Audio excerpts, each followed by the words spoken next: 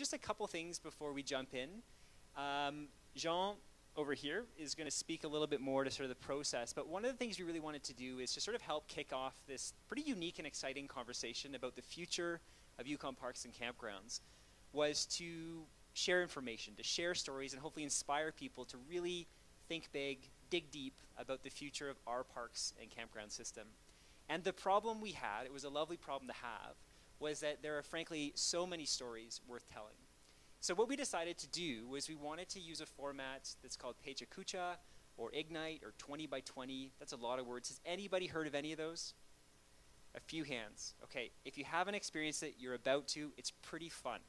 And it kind of goes like this.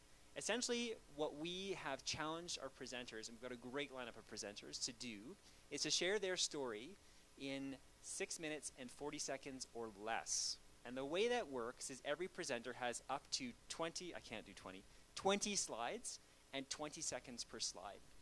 And the benefit for you, our audience, is that you really get a distilled important message. The other part is it's actually really fun because it's quick, it's lively, it's exciting, and we hope that you leave with your brain jam-packed, that you come back and participate in this process as it unfolds through the fall. So that's the format. Now, you've probably noticed who's coming in. We have some guests connecting remotely. So bear with us. This is the cost of innovation. We're trying to do some new things. So we have someone coming in from Ottawa via Skype. We also have Darius Elias calling in from Old Crow. And because we want to work harder at making these types of things more accessible outside of Whitehorse, this is actually a Facebook Live event. So we've got a bunch of things going on, and we're just going to give it a shot. So that's kind of the big picture. I think just to kick us off, I'd like to ask Alan Kaprowski. Alan is the ADM at Department of Environment, and he manages part of the parks shop, so he's going to share some words. Thanks, Alan. Great, thank you. I don't have 20 slides, and I don't think I have 6.5 minutes, so I'll keep this short. Thank you again for coming out tonight. I know, as our MC mentioned, there's a beautiful summer night for the Yukon, and I really appreciate you taking the time to join us here this evening.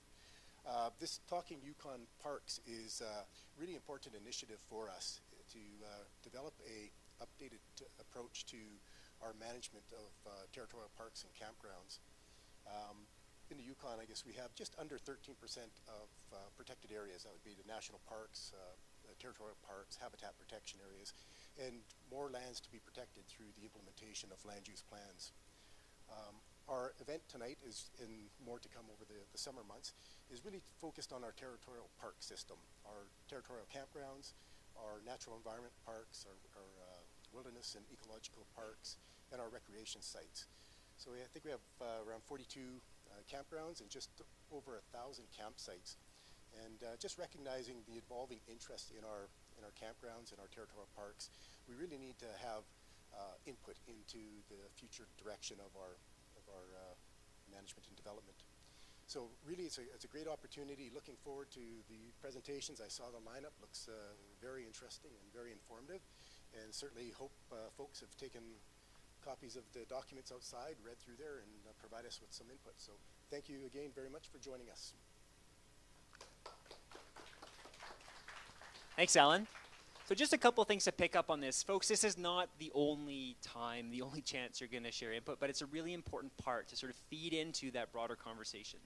So to be clear, this isn't it. It's just the beginning of a bunch of activities that are going to continue through the summer and into the fall to really dig into this. So I just want to be clear on that. So our next presenter is Jean Langlois.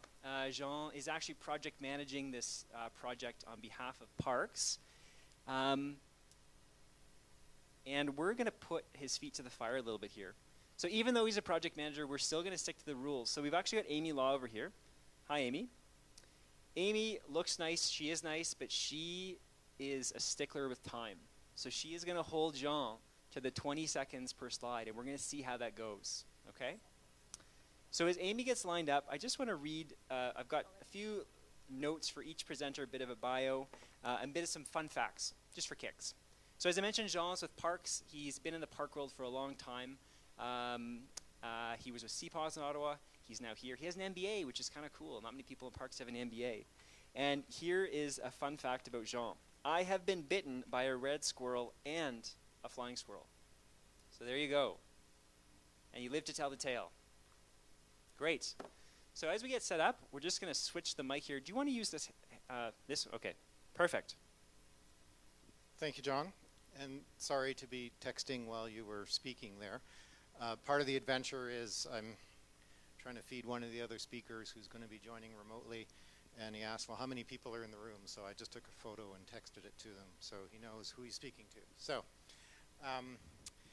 So thank you, John. I'm going to give you an overview of this parks strategy and regulations process.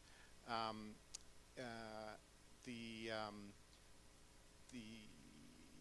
goal of this event is to feed into a larger public engagement process that we have going to help us develop a park strategy.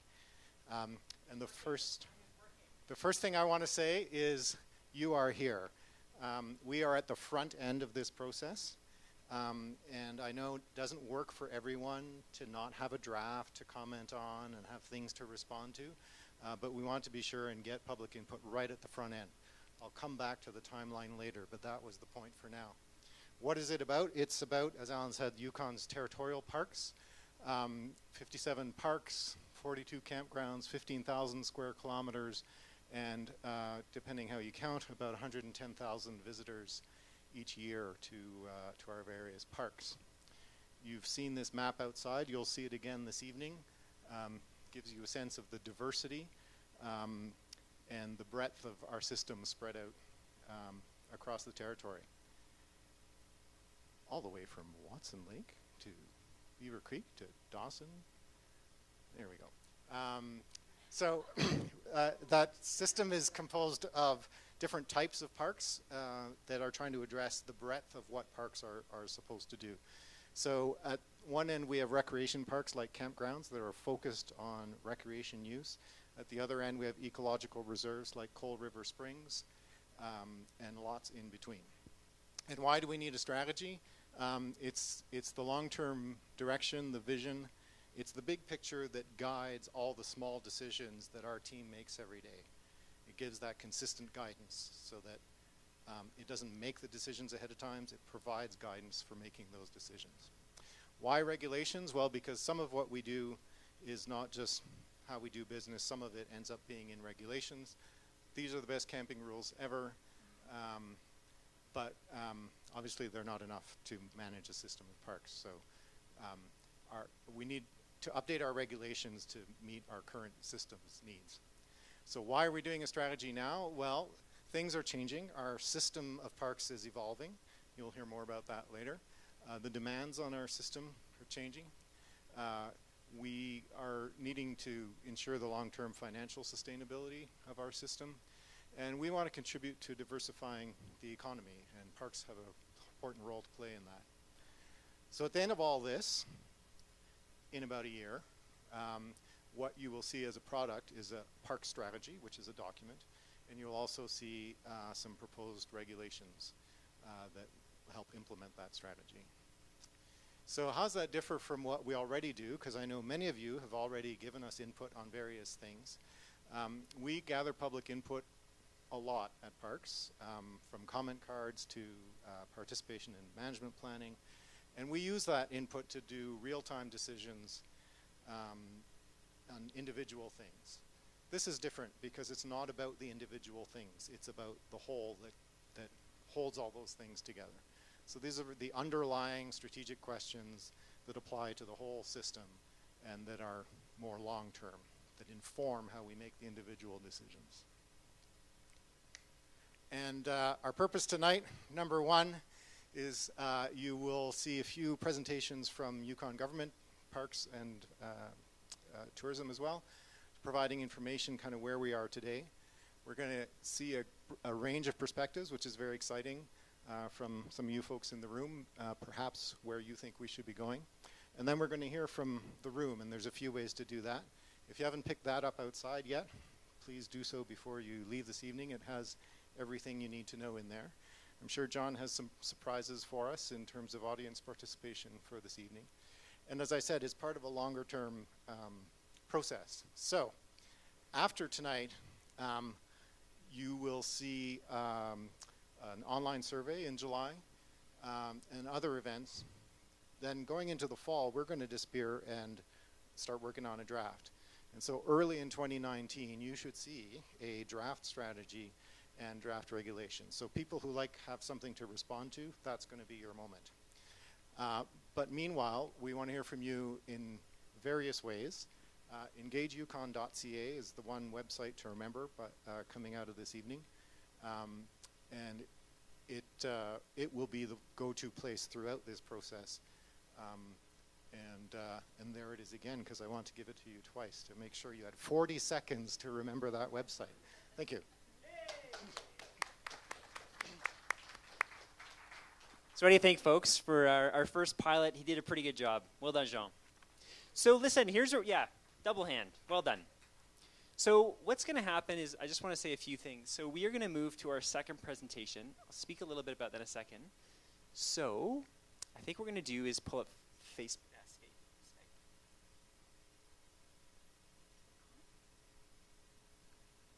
Look for a tech guy. Can't see him. Awkwardly wave. Hey, Finn. Hey. Good. Feel like you're a foreign correspondent up there. Oh, you can't see me anymore. We've got this. How do we get what we need? Click on the video call button. No. Okay. As this gets going, this is Stephen Woodley. I'm going to tell you a bit about him. And hello? Do we have connection? Hello. We do. Stephen, this is John Glamorrison, Whitehorse. Can you hear me? Yes, I can hear you very well, Jonathan. Fabulous. Well, I'm just about to introduce you. So kind of welcome to the Yukon. Folks in the audience, Stephen is actually Skyping us from Ottawa. So extra points, he's 3 hours in advance. And Stephen is a bit of a keynote for us. In the parks world, he's actually a bit of a celebrity. And so I want to read some stuff. He doesn't know this, but I just Googled his name, and it took me to the University of Waterloo, and this is what it said verbatim. Though he is certainly too humble to admit it, University of Waterloo alumni Dr. Stephen Woodley could be considered the godfather of modern protected area management policy in this country. Not bad. From this time, with Faculty of Environment to his leadership as Chief Ecosystem Scientist with Parks Canada, our nation has seen few people as dedicated to ensuring our protected areas stay that way. Today, Mr. Woodley has taken his work globally as Senior Advisor of Biodiversity and Climate Change for the International Union of Conservation of Nature. Stephen, welcome. Thank you very much. So I wish I was in the room. This is our first step of getting you up here. So can you see my first slide on the screen? No. You can't. All right. Well, we have our first technical challenge. Okay. We're going to sort it out. I tried to share. Okay. I tried to share a screen with you. Do you have any other way to? Yes. I think what we can do is let's try minimizing you, keeping audio. Can you still hear us? Yes, I can. Okay. We're going to pull up your presentation, and maybe if you could just let us know when to advance it. So information for the audience. I will. Stephen is not going to do a Pecha Kucha. We're giving him 15 minutes. He has a number of slides. We'll just go through it, but about 15 minutes, and then we'll have a Q&A. Okay. So Stephen, we're just pulling up your first slide. I think we have it now. And the floor is yours. Just tell us what to do when. Thanks for joining us. Okay. All right. Well, first of all, hello to Yukon friends in the room.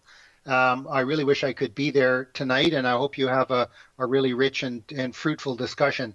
I'm here for a short period of time because hopefully we can have some discussion to make the pitch that increasing dramatically the protected areas network in the Yukon is the right thing to do, and the best thing that you can do for conservation. Are you hearing me okay? Yes. Yes, we are. All right. All right, good. So, all right, so just change slide. This slide is a bit of a dire slide to start with. It's world scientists warning to humanity. This paper came out this year, and it's actually the second notice. And if you look at the individual boxes, they basically chart out individual trends of ecosystem conditions or planetary conditions. If you look at box E right in the middle, this is the forest cover loss since 1992, not a happy graph. If you look at the next one over on F, it's invertebrate populations in the same time period, actually since 1970. So all of these things mean we have to do something radically different in conservation because we have a problem. Next slide. So I just wanted to make the point, and this is Canada is not immune to this system or to these kinds of issues. I mean, Yukon is one of the most pristine places on the planet, but in our country, we're seeing equivalent types of decline in ecosystems and in species. We have 700 species at risk just in Canada, for heaven's sakes, and the rates of species endangerment. If you look at Canada as a whole, for mammals, reptiles, and amphibians, they're the same as global rates. To my surprise, they are. Next slide. So what's driving biodiversity decline in Canada? Everybody will know the answer to this question. It's several things. But up front and foremost, it's habitat loss and fragmentation.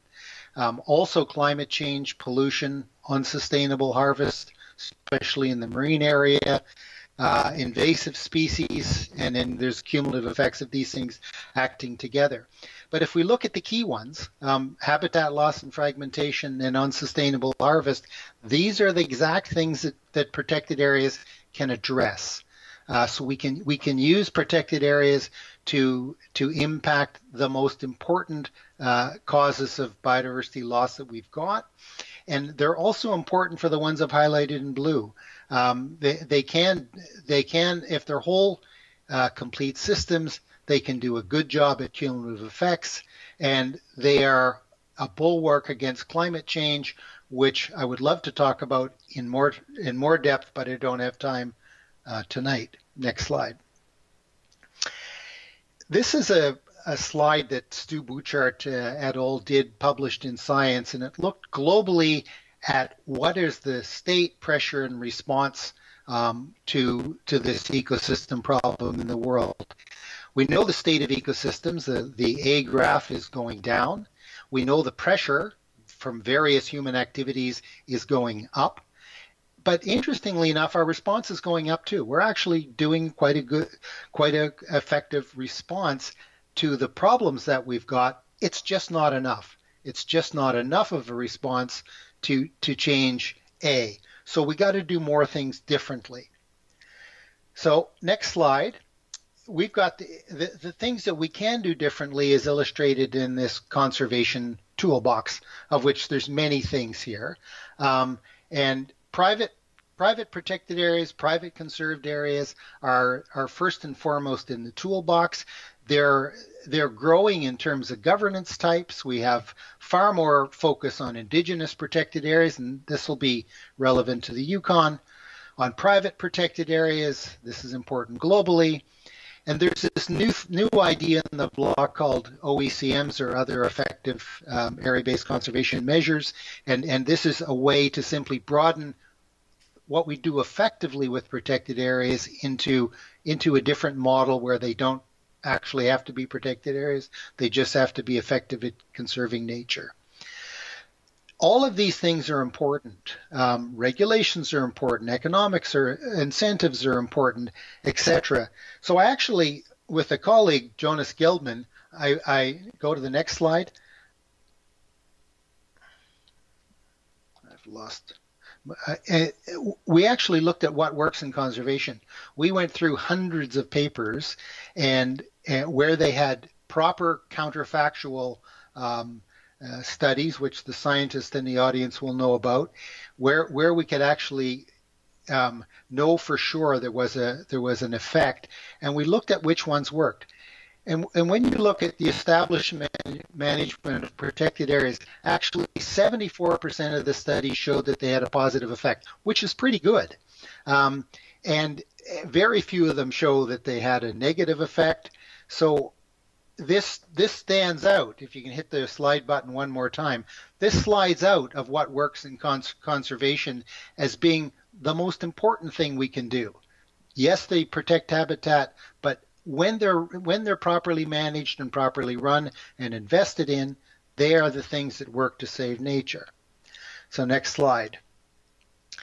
There is this strategic plan for biodiversity, which many of you in the room will know about. This is under the Convention on Biological Diversity, and the famous Target 11, which is known as Canada Target 1 for some strange reason, is under Strategic Goal C. This is to improve the status of biodiversity by safeguarding ecosystems, species, and genetic diversity. We're going full out on this as a country.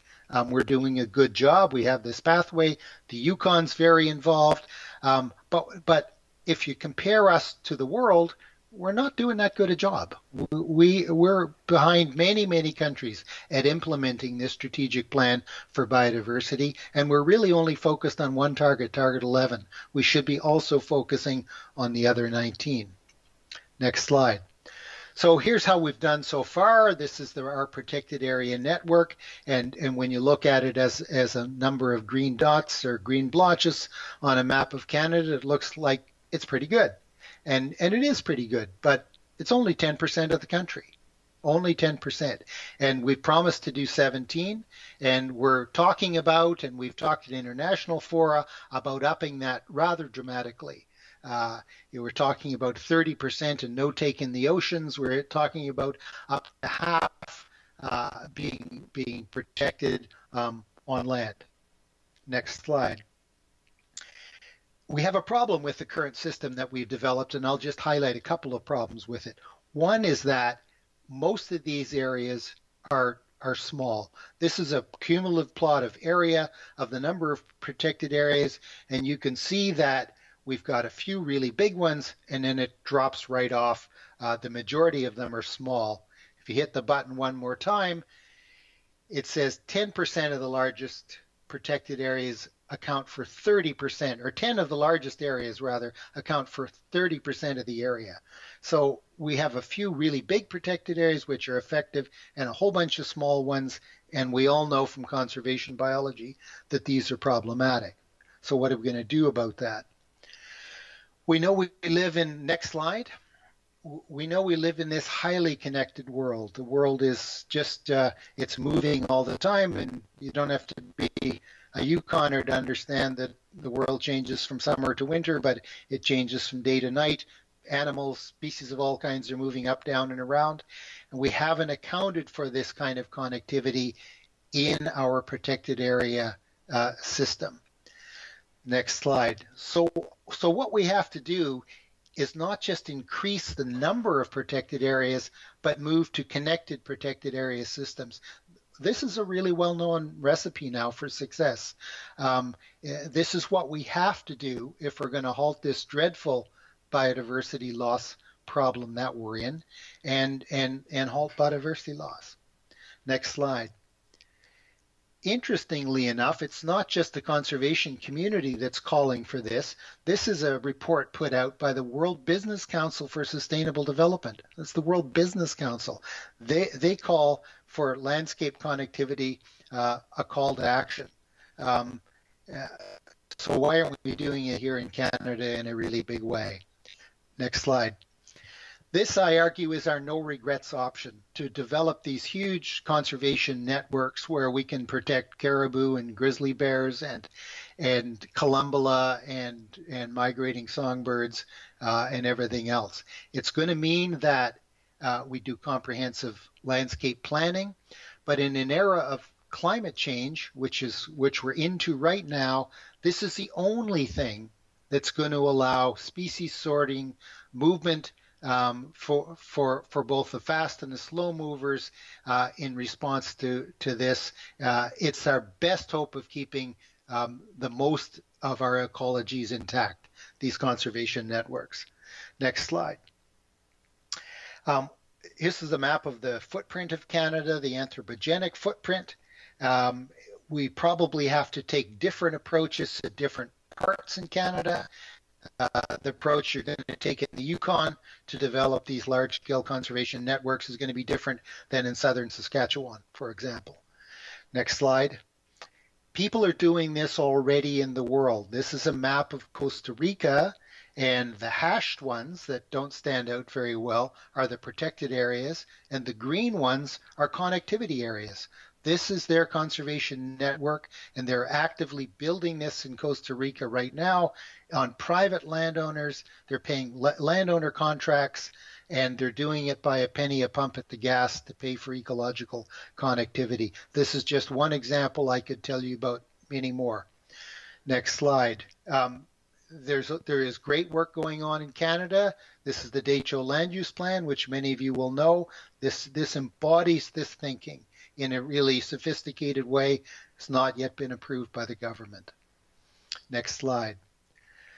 I work for the IUCN, and we're actively trying to contribute to these conservation networks. We're working with the Convention on Biodiversity to define what these other effective area-based conservation measures will be so that they really are effective, and it's not just a way for governments to cheat to get to the 17%. We're trying to focus on key biodiversity areas, which is a whole new program coming to Canada, because we've set up our protected areas often in the least important areas to protect nature, and key biodiversity areas is a way to focus on the most important areas for conserving nature. We're developing a standard for what I've just been talking about, areas for connectivity conservation. That's going to roll out this year. And in order to make sure that our protected areas work, we have this green list of protected and conserved areas. This is like sustainable certified timber, for example. These are certified protected areas, and I challenge the Yukon to be the first one in Canada to get a protected area on the green list. And then finally, we're thinking beyond this 17 and 10 current set of targets, because these are interim. We have a task force set up to look at really what are the best science-based targets we've got to protect nature. Next slide. So we know the recipe for conservation success. It's well published in the literature. It's not a secret. We just have to do it. And these are conservation networks of protected and conserved areas and connectivity. They've got to have large conservation cores so we can protect things like caribou calving areas. We've got to focus on areas of importance for biodiversity. And last but not least, we've got to make sure the places are well run, that they're well managed, and we have sufficient investment.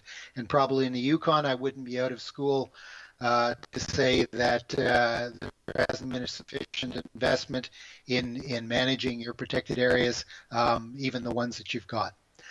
So that's it for me. That's my take-home message, that although all conservation actions are important, protected areas are the one that can really give us the biggest bang for the buck.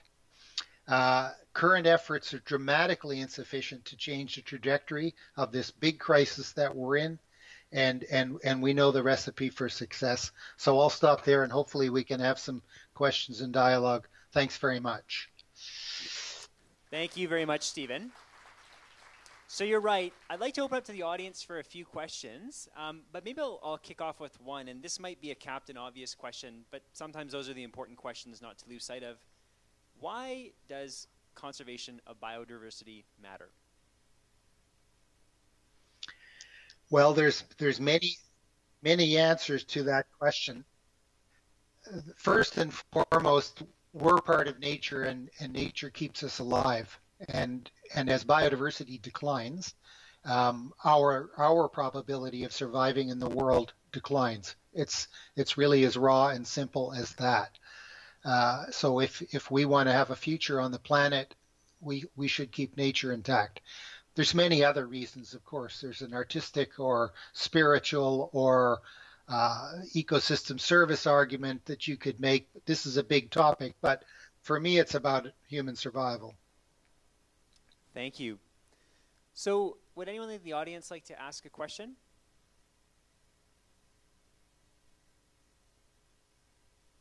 No questions? Well, maybe oh, there's a question. I'm just going to bring the mic over. And if you could introduce yourself to Stephen and then ask your question. Hi, Stephen. It's Mike Walton. How are you today? Hey, Mike. Stephen, a compelling argument for the establishment of networks and interconnected protected areas. And you've spoken often of the challenge of density and city development and fragmentation. One of the challenges here in Yukon is, for many of us, when we stand on the top of a mountain, we can look out over acres and acres, hectares and hectares, kilometers and kilometers of unbroken green space. And the sense of urgency is not the same as you can appreciate in other parts. Could you just comment on what that looks like from your perspective and how perhaps we might address that? Well, I think that's a good point, Mike. Probably the obvious answer is, you need this, so why wouldn't you put it in place now when it's easiest to do it? If you go to a place like southern Saskatchewan or even northern Alberta, it's really challenging to do it there. You're into restoration and you're into many more land conflicts than you have. You have First Nations populations which want to do conservation. You have before the development front gets to the Yukon, then why would you not put it in place now? Because it's never going to be easier than it is now. And if people don't think the development front is going to get to the Yukon, I've got another story for you. It's coming your way. Thanks for the question, Mike, and for the answer, Stephen. We have time. We're actually on schedule. We have time for one more question. Would anyone like to ask a question of Stephen?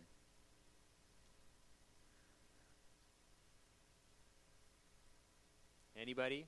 Oh, there's a question in the back. I was hoping there'd be one. Hang tight. So again, your name and then the question. Hi, my name is Kate. I'm visiting the Yukon for the summer, looking at the phenology of winter coat shedding in the mountain goat in relation to thermal change, mainly on the basis of citizen science and photography. So, if you have mountain goat photos, come see me afterwards. But my question, I worked for many years in Tanzania that has recently set up a national corridor plan where the corridors are designated as their own protected area entity. So my question for you, Stephen, is if you can envision a network of corridors in Canada, much like the one you showed for Costa Rica, what are the main ways that those corridor areas, how would they be differently managed from a protected area? Thank you for that. You were a bit broken up, but I think I got at least most of it. And thank you for bringing up the Tanzania example. Yeah, isn't it astonishing that a country like Tanzania is developing an ecological corridor plan, Stephen, are you still with us? And it seems like a bad idea for us. Yes, I'm still with you. Can you hear me? Stephen, are you there? Yes. Can you hear me?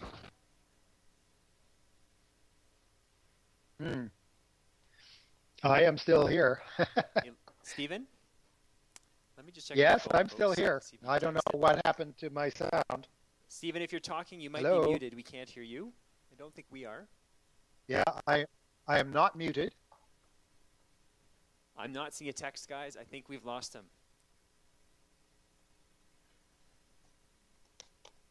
Maybe what we can do is, Jean, can you text Stephen? Oh, he's here. Oh, Stephen, you there? Oh. Yes, I'm here.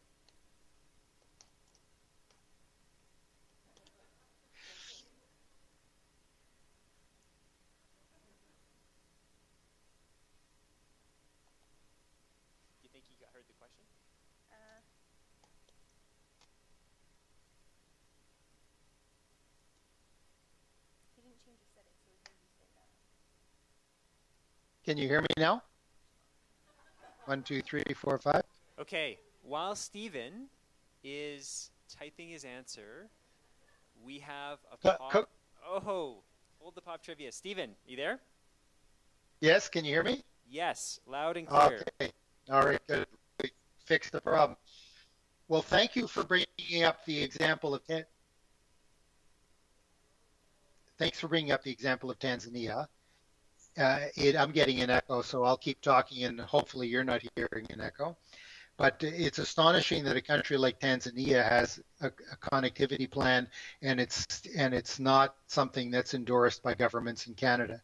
I think we already know how to do it in Canada. I think the Yellowstone to Yukon is a smashing, shining example of what needs to be done, and in fact how to do it. It's amazing to me that they've gotten to this point without government support or government money, and it's a bit shocking that they haven't got it. Somehow we as a conservation community have to get this message out that this is the way we have to, this is what we have to do conservation. And many countries in the world are getting this in spades. And I know we just announced 1.3 billion for conservation in Canada in the last federal budget. That's a huge step forward, and many NGOs were absolutely instrumental in making that happen. But the uptake by government in rolling this out by the provinces, I sure hope it's there. We've got 3 years to get to 2020. If we don't get there, we should all be dramatically disappointed. But I think we got to look beyond 2020 to conservation, which really halts biodiversity loss. That's the only metric that's important. Okay, Stephen, thank you very much for the answer. And if I could get a final round of applause for Stephen in Ottawa. Stephen, I do want to recognize the amount of effort that went on the technical side to connect, so you've gone above and beyond, and we really appreciate it. Thank you very much. All right, cheers. Take care all. Bye-bye. Have a good evening. Okay, on with the show. Our next presenter, Christy Horton, is part of the Parks team. I got distracted with the technological piece. What I'm going to do, we have 4 presenters from Yukon Parks, and I think what I'm going to do is I'm going to let them all run. And then I'll pause, I'll bring them all up on stage and we can ask questions of them then. I think that will connect some dots and be more useful.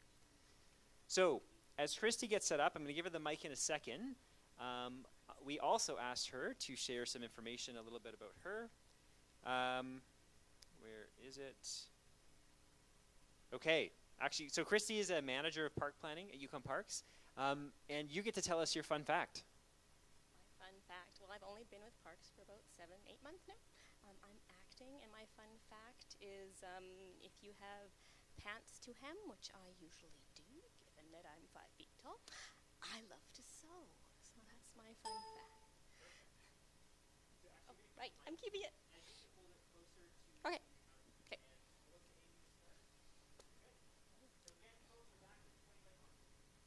Okay, so hi, I'm going to do your Parks 101. So it's kind of taking off of what Stephen said and moving it into how the legislation and that kind of stuff happens within parks. So as Stephen says, there's protected areas, and then there's what we have as Yukon Parks within our jurisdiction. We've got some parks that are protected areas in the middle, and we have some stuff and parks that are outside, so our recreation sites and our campgrounds, and then the Yukon government also has stuff that's outside of our jurisdiction, which is habitat protection areas.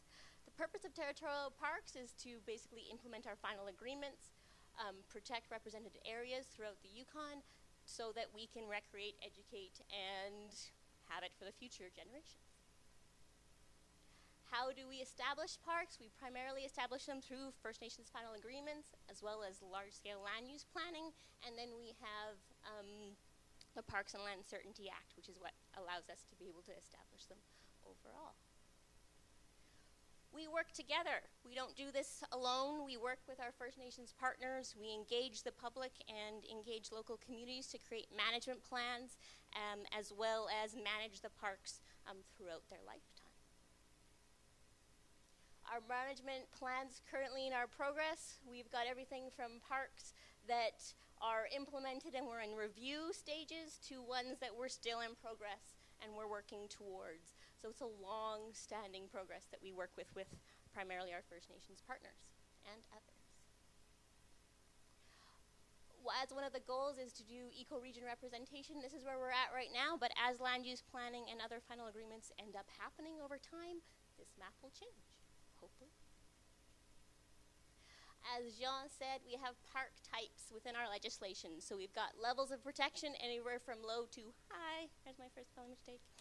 And it all got messed up. That's really sucks. From campgrounds to specific sites into wilderness preserves. And this one did too.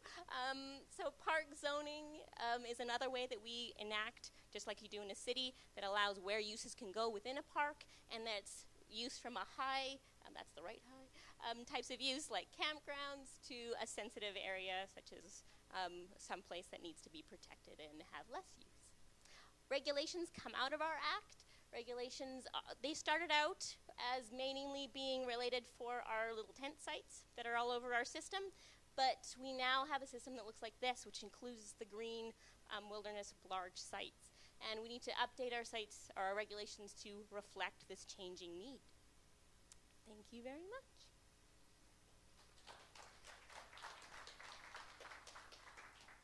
Thanks, Christy. I think that might be under 6 minutes and 40 seconds. Well done.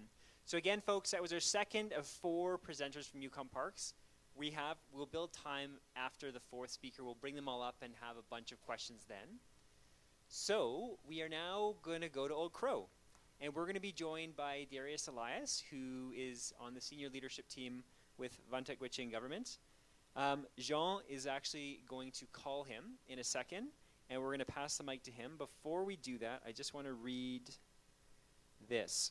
So Darius Elias is a VG citizen living in Old Crow. Darius is part of the Vantek Gwitching Government senior leadership team and was the former MLA for Old Crow.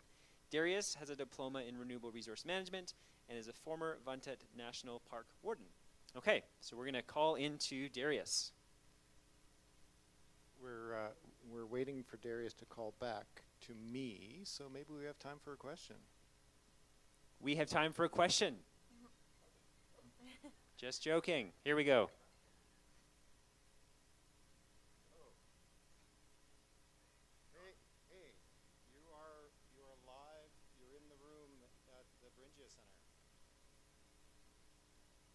Live now? Yes. Can you folks hear him in the room? Oh, okay. All right. Okay, yeah. Oh, yeah. That was quick.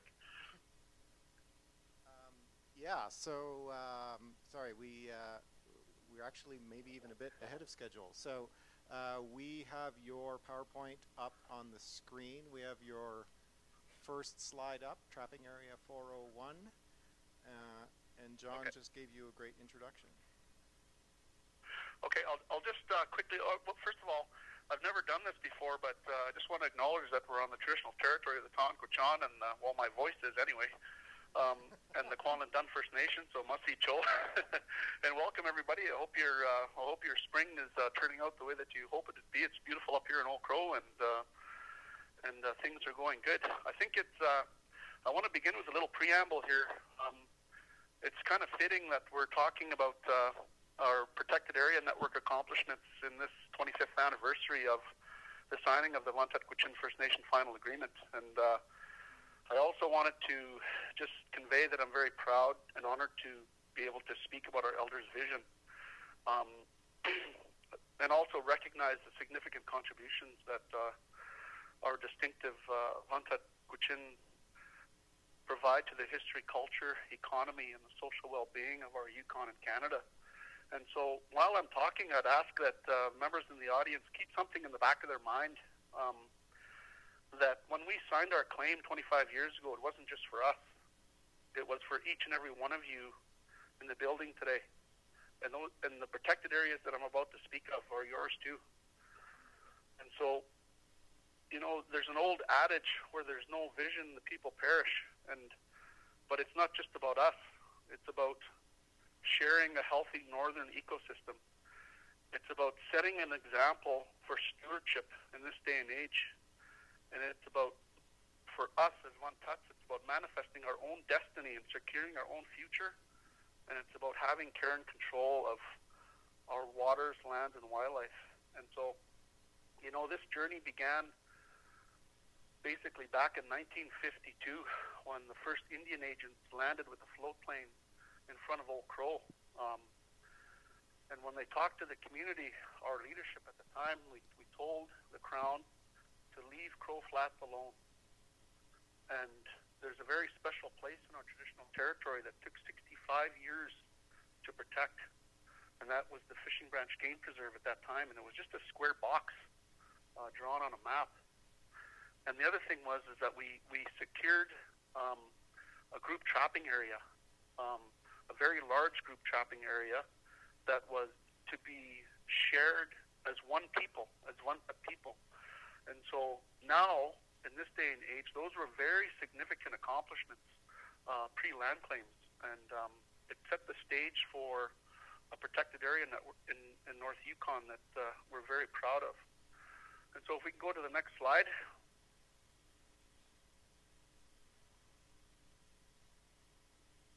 Okay? Yep, we're on slide 2.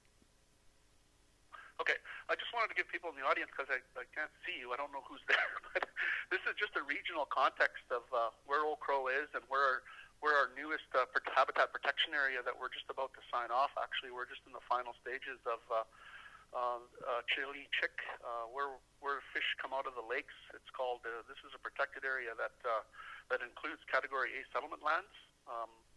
And it's a partnership with the territorial government and the Renewable Resources Council here in Old Crow. So that's just, we can go to the next slide.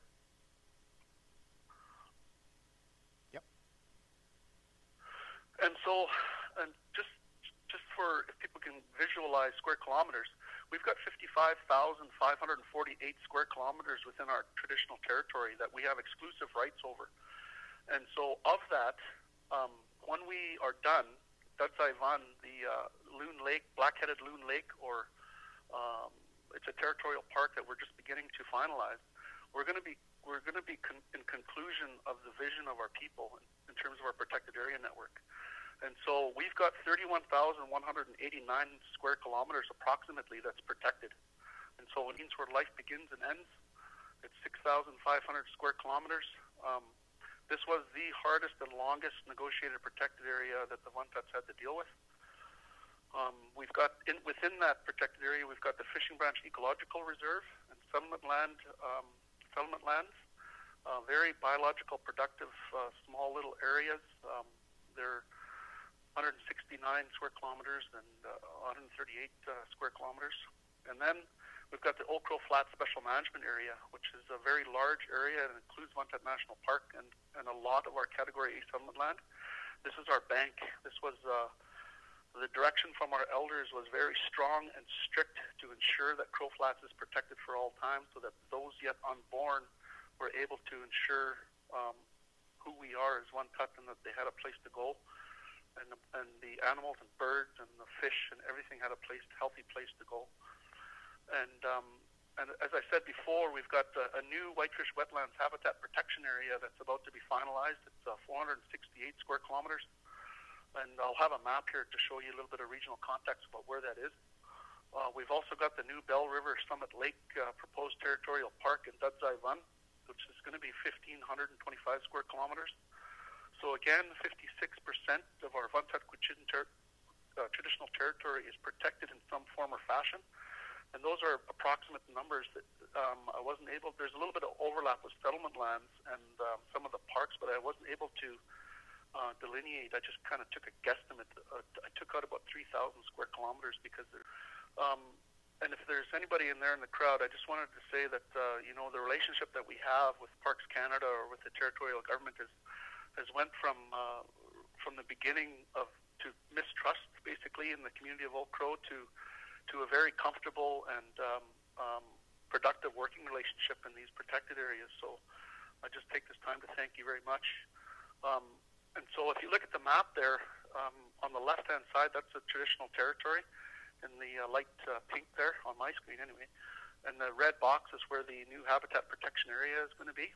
And then the one in the middle, in the green, that's the new administrative boundary for Dudzai Run. That's going to be a territorial park under a specific piece of legislation that we're going to partner with the territorial government as well. And so they're going to be connected here.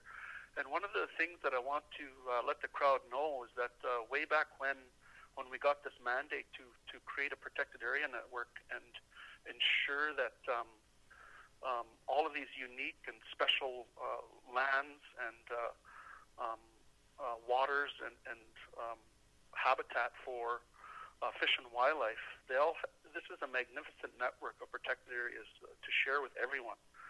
And they all have their own unique characteristics. I don't have enough time to get into all of them, but I just wanted to let you know that under Chapter 10, under Special Management Areas, we've got three schedules. Schedule A is One Tut National Park. Schedule B is the Fishing Branch Ecological Reserve. And Schedule C is the Oak Grove Flat Special Management Area. And they all have approved land use plans with our partners in government and boards and committees that are protected under the Constitution of Canada and under our agreements. And under Chapter 11, which is the North Yukon Land Use Plan, which is the only approved land use plan in the Yukon, the recommendations was to create Dudzai Run and Chihili Chick.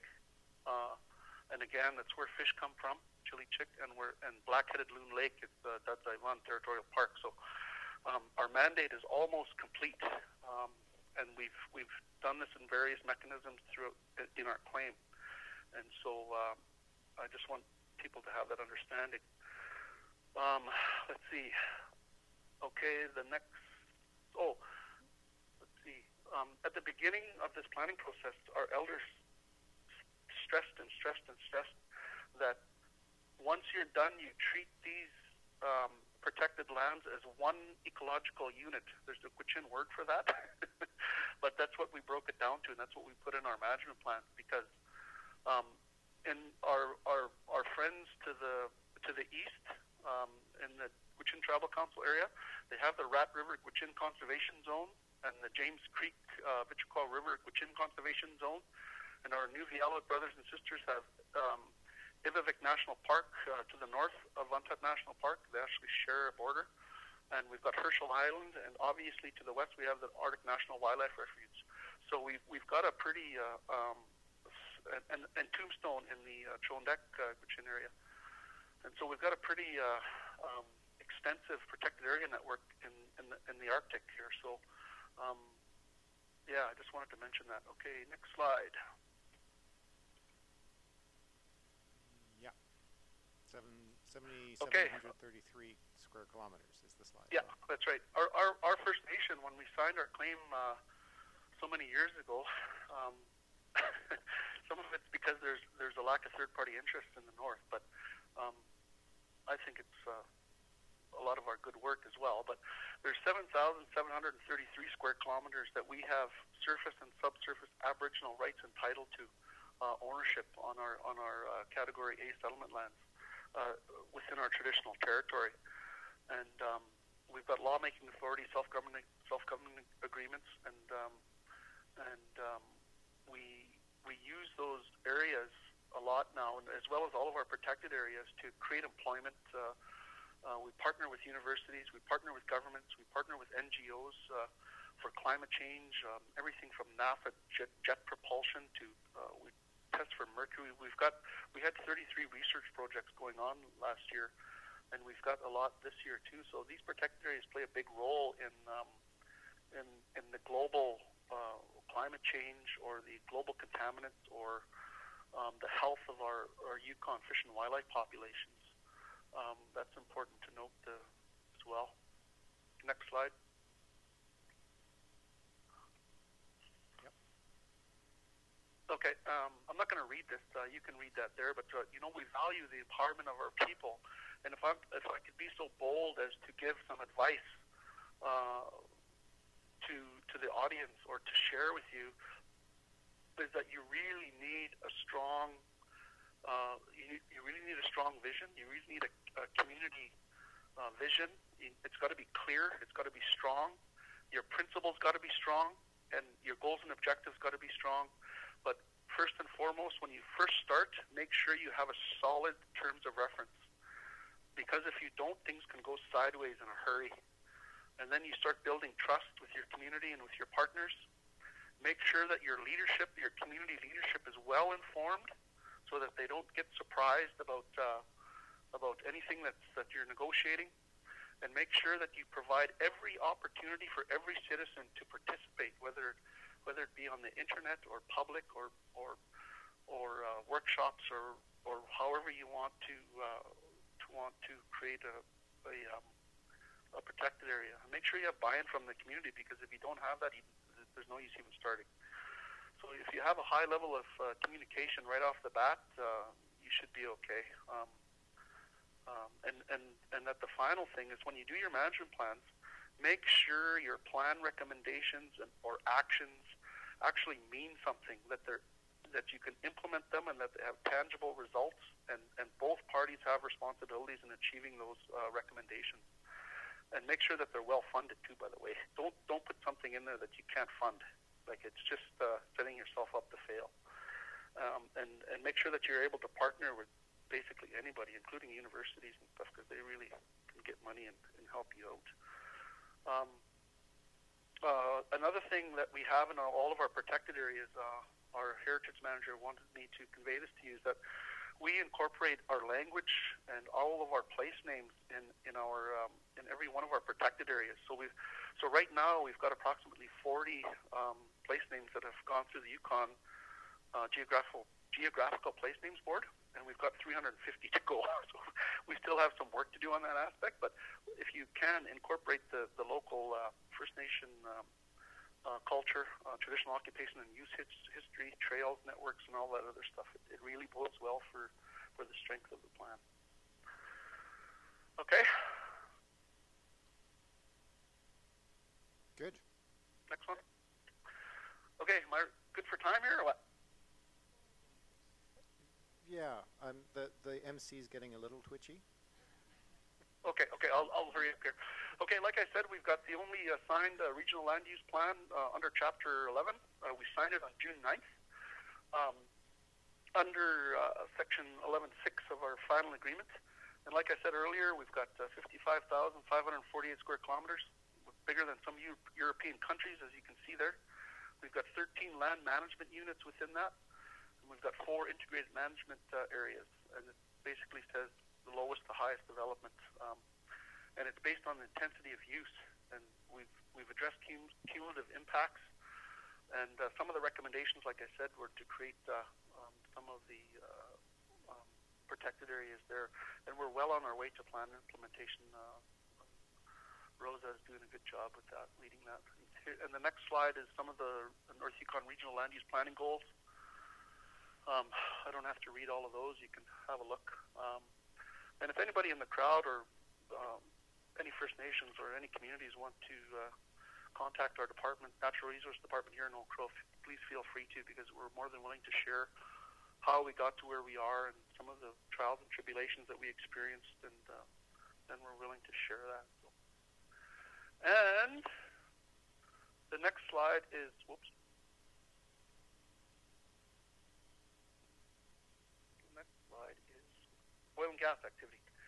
Yeah. So we have to keep tabs on past and present oil and gas activity that are adjacent to our settlement lands or protected areas, and so we do keep a close watch on that, and we've signed off a oil and gas engagement strategy for Old Crow recently, and we've also signed off a contiguous boundary with the Chondekwachin, which is second for us. We've got one with the Inuvialuit, and so I just wanted to put that in there. And the next one, if you can go to the cost of food in Old Crow, when we talk about food security and protected areas, whether it be all of the country foods that we eat, these are some of the realities that single moms and our citizens in Old Crow have to deal with. $20 for a jug of milk, or to wash your children's clothing with a box of cane for $40, and $65 thing of flour, or just look at the prices there. Having lunch with the $8.49 49-cent hearty vegetable beef stew that costs 99 cents in Whitehorse is, you know, the cost of living up here is pretty important to recognize. So, and so the next slide is for you.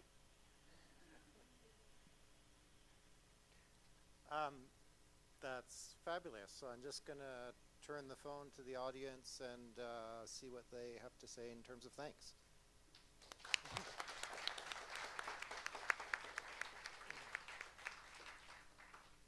Is that clapping I hear? Holy, arousing applause. Yes, everyone was riveted. Thank you, Darius. And I'm as shocked as anyone that this little system worked. So it seemed to work really well, actually. Yep. So thank you from everyone in Whitehorse, and we'll chat later. Okay, I just wanted to say one more thing. Nittive Guzu to everybody. That means safe journeys.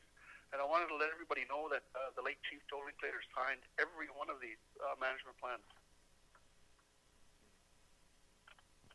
Okay. Thank you for that. And now back to our MC.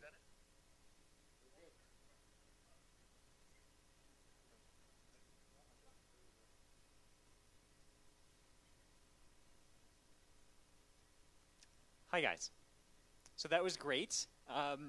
It was really important to get perspectives outside of Whitehorse, and this is part of trying something new.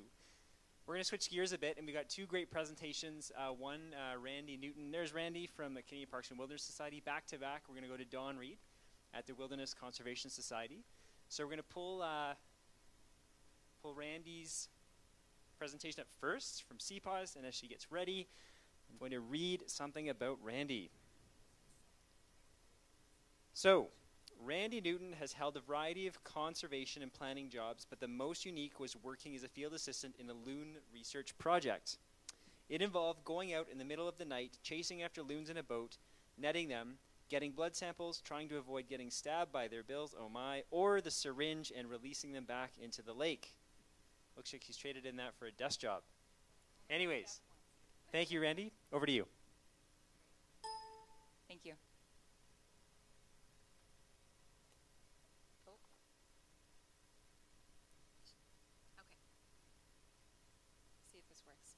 So hi everyone, I'm going to talk about how our park system has this amazing potential to protect Yukon's wild spaces and the stories that are so tied to them. And when I say the word story, I mean it both large and small, from experience to lifestyle to culture. At first I'm going to start with two stories of my own. It's actually not going forward on this one. Okay, that'd be great.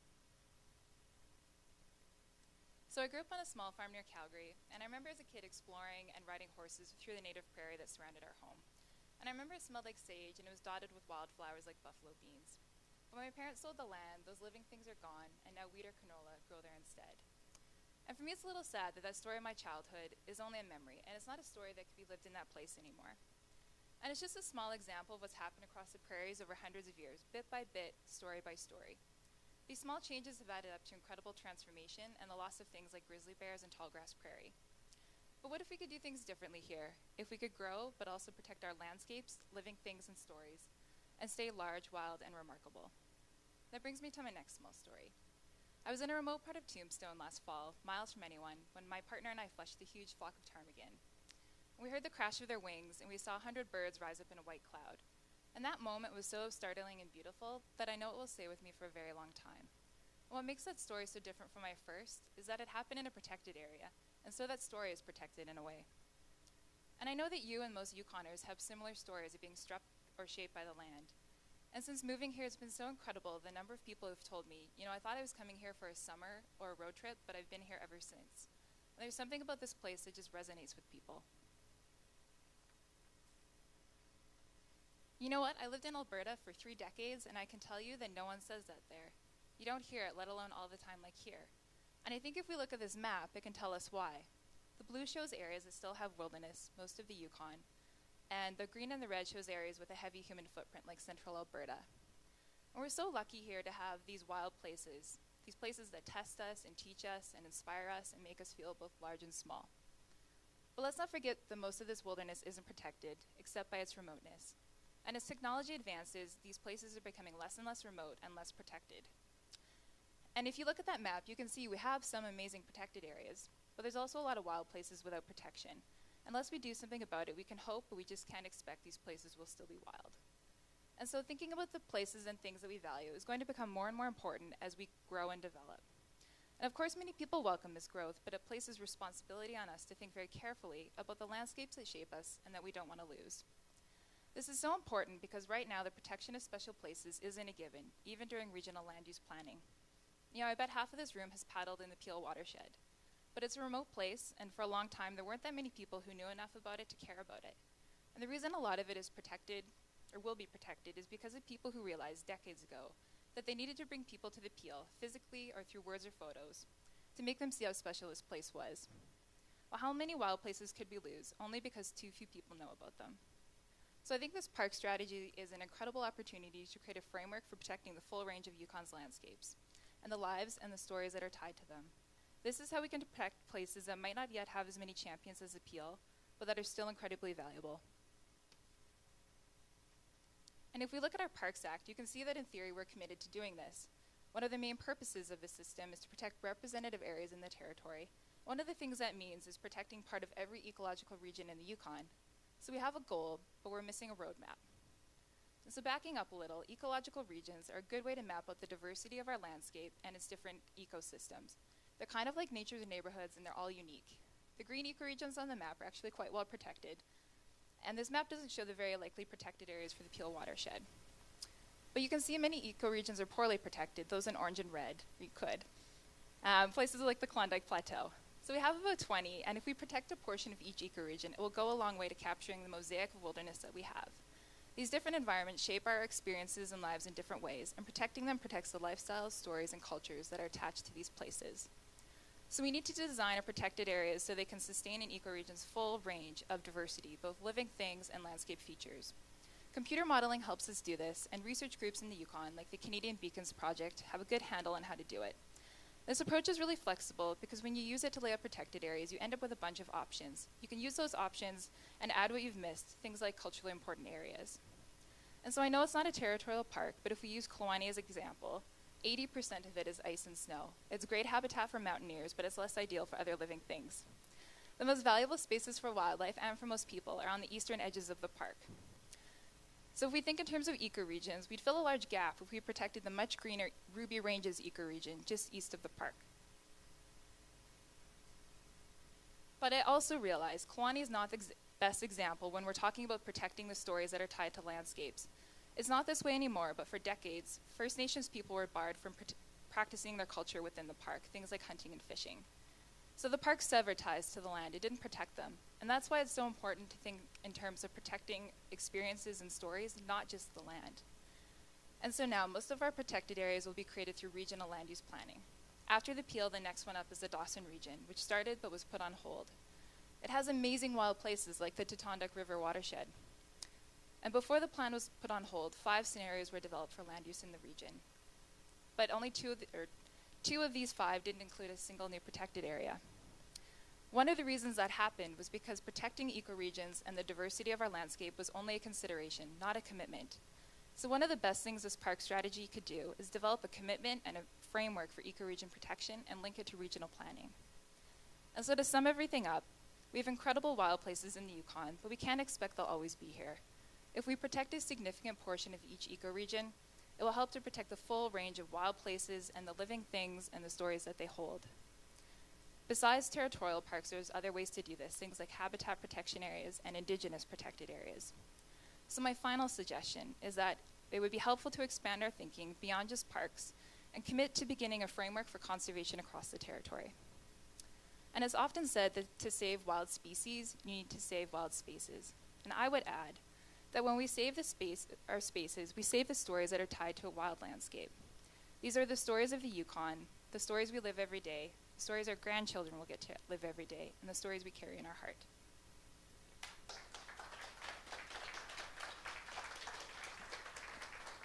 Thank you very much, Randy.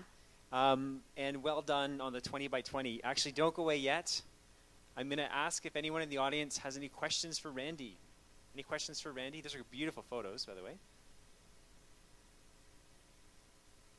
In the back. I think that's Mary. It is Mary. Oh, I just introduced yourself. Hi, Mary. Hi, I'm Mary, as you know. When you had that experience with the big flock of ptarmigan, that was a special experience, but were you aware that those ptarmigan could be hunted because of the co-management plan between the First Nations and the Tombstone Park? That they're not actually, you gave the impression that they were protected.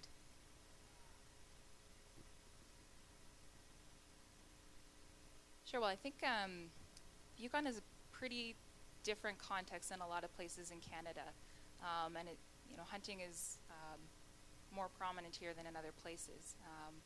Personally, actually, when I was in Tombstone, I actually was hunting, and so. But when I put my CPAWS hat on, as an organization, it's an issue that we're neutral on, and I know there's people in this room that support hunting, and there's people that do it all the time. There's people who are not so great at, who don't support it. But I think the one thing that we could probably all agree on is the importance of protecting these wild places. And we might differ a little bit on the nitty-gritty details, but I think that's one thing we could all unite on. Thanks, Randy. And I appreciate the honest question and the honest response. And I think maybe the Captain Obvious is any planning exercises, hey, there's lots of perspectives in any community. And the key is, how do we drill down to those key interests? Where do we find that alignment? So thanks for the question and the answer. So we're going to move along. Thanks again, Randy. We're going to move to Don Reed. Don is with the Wildlife Conservation Society. I've lost his bio. Come on up, Don. I'll just grab this. Amy will get you prepped. So Don, I don't believe this, but Don admits to being old-fashioned and getting old, but parks and their values are ageless, so don't mistake the message for the messenger. Over to you, Don. Thanks, John. That sounds pretty complicated, I guess, but the point of that introduction really is to emphasize the fact that parks do get old, but they cannot be old-fashioned. They are so valuable to us around the world, and we need to keep them in that light.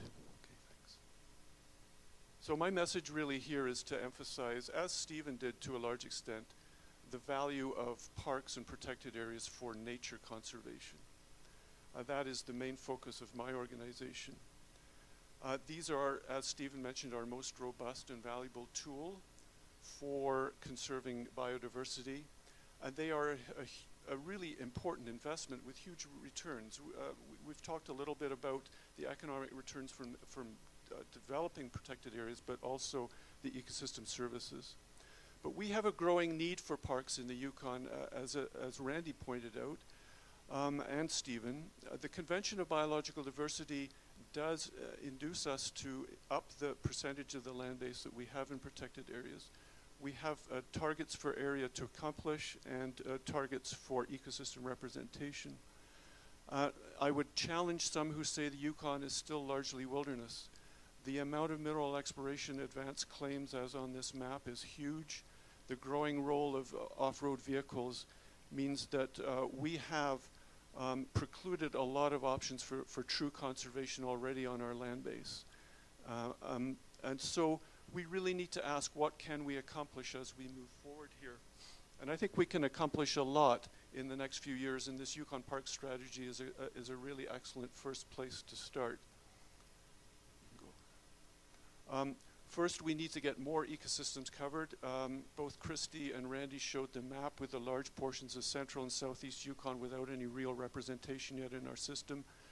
And we particularly need low elevations in our parks. We've got too much high elevation stuff. Well, I wouldn't say too much, but a very high proportion, Kluane being the example that's being used already. We need to plan for climate change in the system. That map shows from blue, where there essentially is no projected climate change for the next 70 years, to red, where there's huge amount of change. And it shows some potential in the southeast and south Yukon for real value in protected areas where there are refugial habitats. We really need to aim for indigenous protected areas. Darius really pointed out the value of land use planning in achieving that with the First Nations vision. And I think the Peel is another example. And we have other land use plans where the First Nations vision for indigenous protected areas can really come to fruition. And Pathway to Target 1 the Canadian federal government is already headed down that path. And that's really all I had to say. I wanted to make this a short one. I've only got 9 slides, so I didn't actually realize I only had 20 seconds per slide. But that's really got my message across. Thanks very much. And it really it reiterates some of the things Stephen and Randy pointed out. So thanks very much.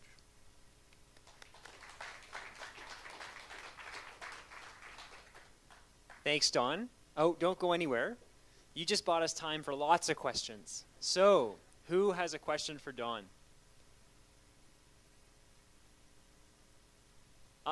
No. Mary has a question for Don. Hi, how would you keep off-road vehicles off the land? Off the land that has not already been degraded by them?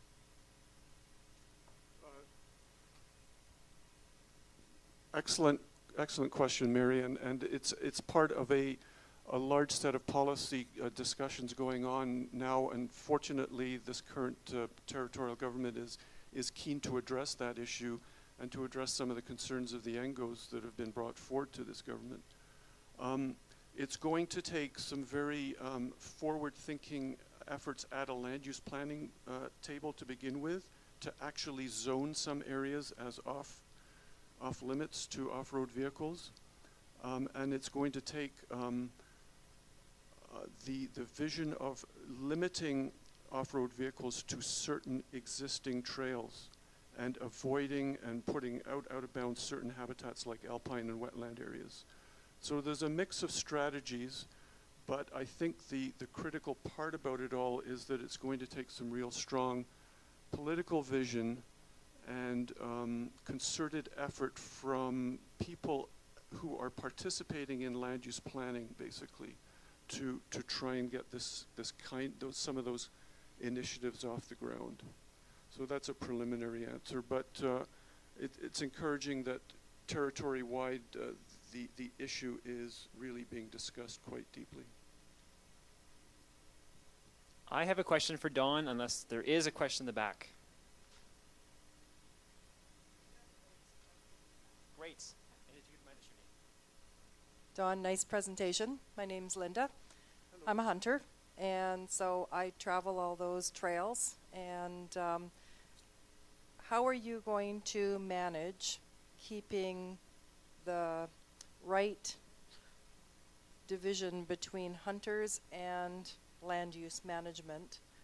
The Yukon government closed our trails with the yellow gates to all the gravel pits and all the other hunting roads.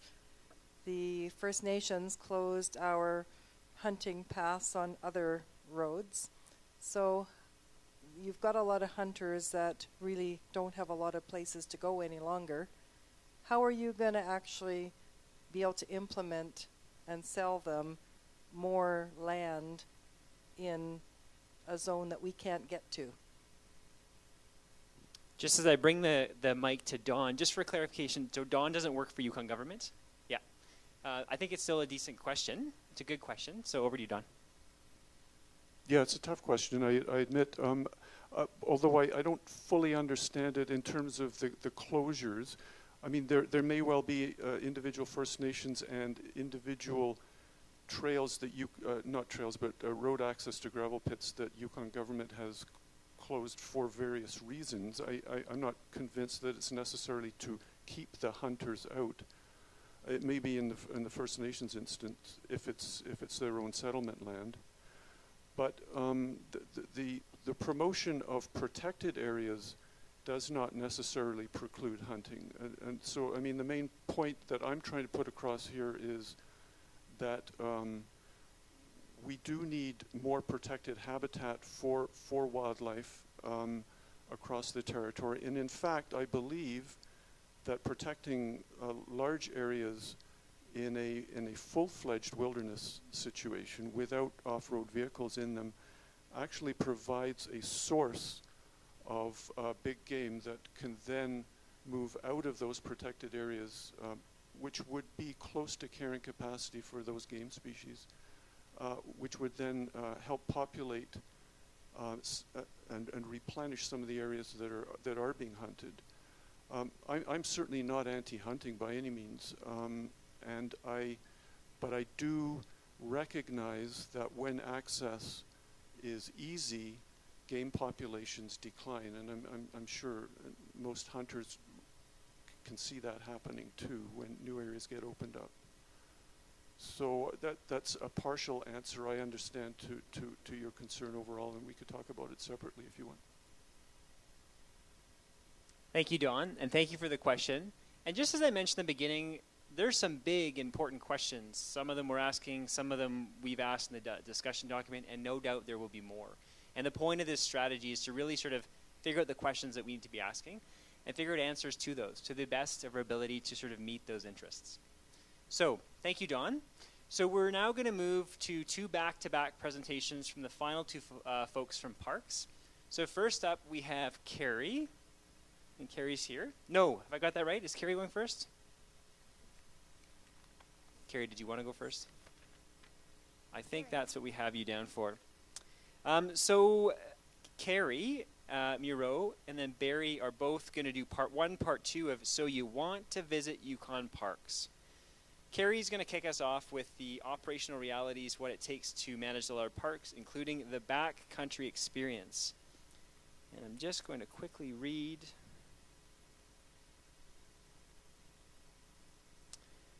So, Carrie has worked for parks organizations for her entire career, and her favorite experience was waking up on waking up on Herschel Island and walking out the front door of the traveler's cabin and almost bumping into a muskox in the morning fog. Later the same day, the World, the largest private residential cruise ship, arrived for a shore visit. What a contrast. Over to you, Carrie. Thanks, John.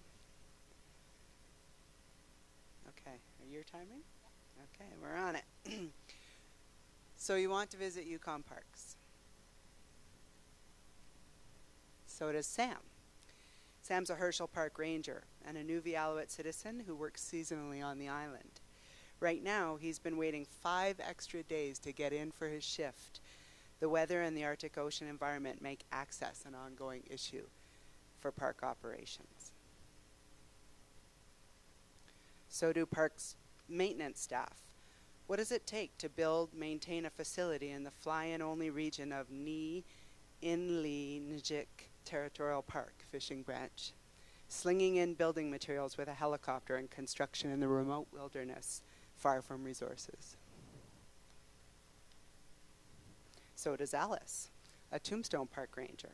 She's tasked with the environmental protection, public safety, trail building and maintenance, and regulation, compliance, and enforcement, as well as the ever-popular slinging outhouse barrels out from the backcountry with a helicopter. So do commercial operators, such as the Klondike Experience, a local operator based in Dawson, who's required to apply for a park permit, as well as book their backcountry trip on an online registration system created to manage use in Tombstone Territorial Park's recreation zone. So do cruise ships. Since the opening of the Northwest Passage, cruise ships have appeared in the Arctic Ocean. Herschel Island Kikiktarik Territorial Park is a popular day visit for visitors, docking offshore and zodiacking in groups to and from the island.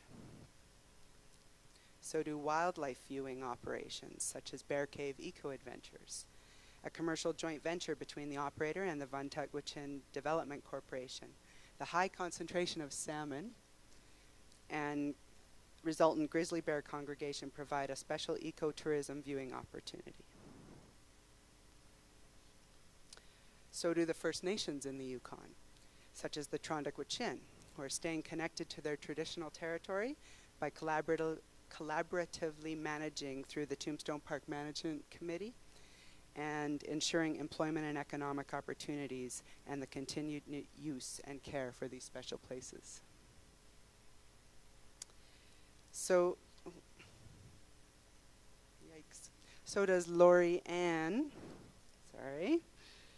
from Aklavik, an Nunavut citizen, returning to Kikiktarik and engaging in traditional activities is a priority for the people of the Nunavut settlement region.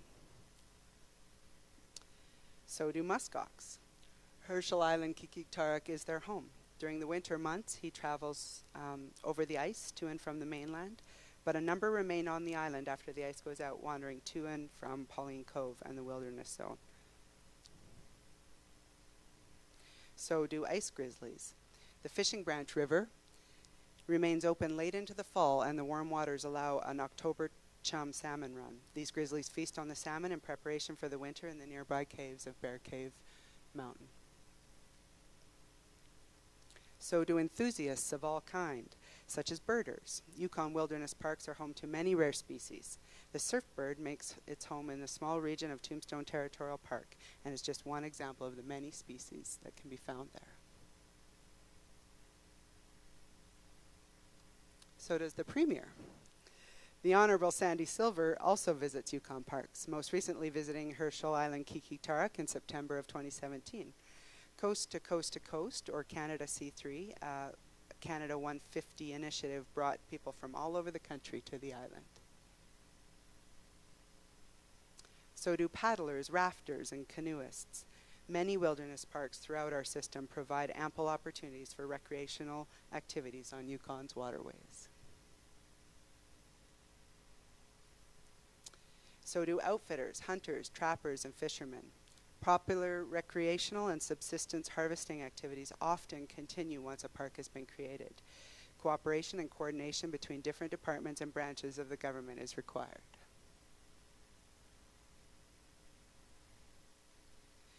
So do campers and park visitors, such as the 23,000 visitors to Tombstone Interpretive Center in 2017. Many interpretive programs are offered throughout the season at this center, including backcountry orientations, wildlife viewing opportunities, interpretive hikes, and cultural programming. So do researchers, such as Hugues Landtwit from the Alfred Wagner Institute of Germany. He and his research team come up annually to Herschel Island Kikitarak to research and monitor permafrost conditions in this sensitive and ever-changing environment. So do wildlife photographers, like Peter Mather. Ni Inli Nijik and the commercial bear viewing operator draw and guide professional wildlife photographers from around the world to capture images of these unique grizzlies in their environment. So do amateur photographers, such as Lolita. On her bucket list is to capture the iconic images of Tombstone Territorial Park's mountain ranges and fall colors. These enthusiasts can only access these ranges by air or on foot. All these users and clients of Yukon's wilderness parks have different motivations for visiting and differing needs from our organization. Many activities in the implemented parks require park use permits, and you can see here the permit numbers are also on the rise. Do you want to visit Yukon Parks? Tell us what you want and need for this system in the coming years. I was gonna...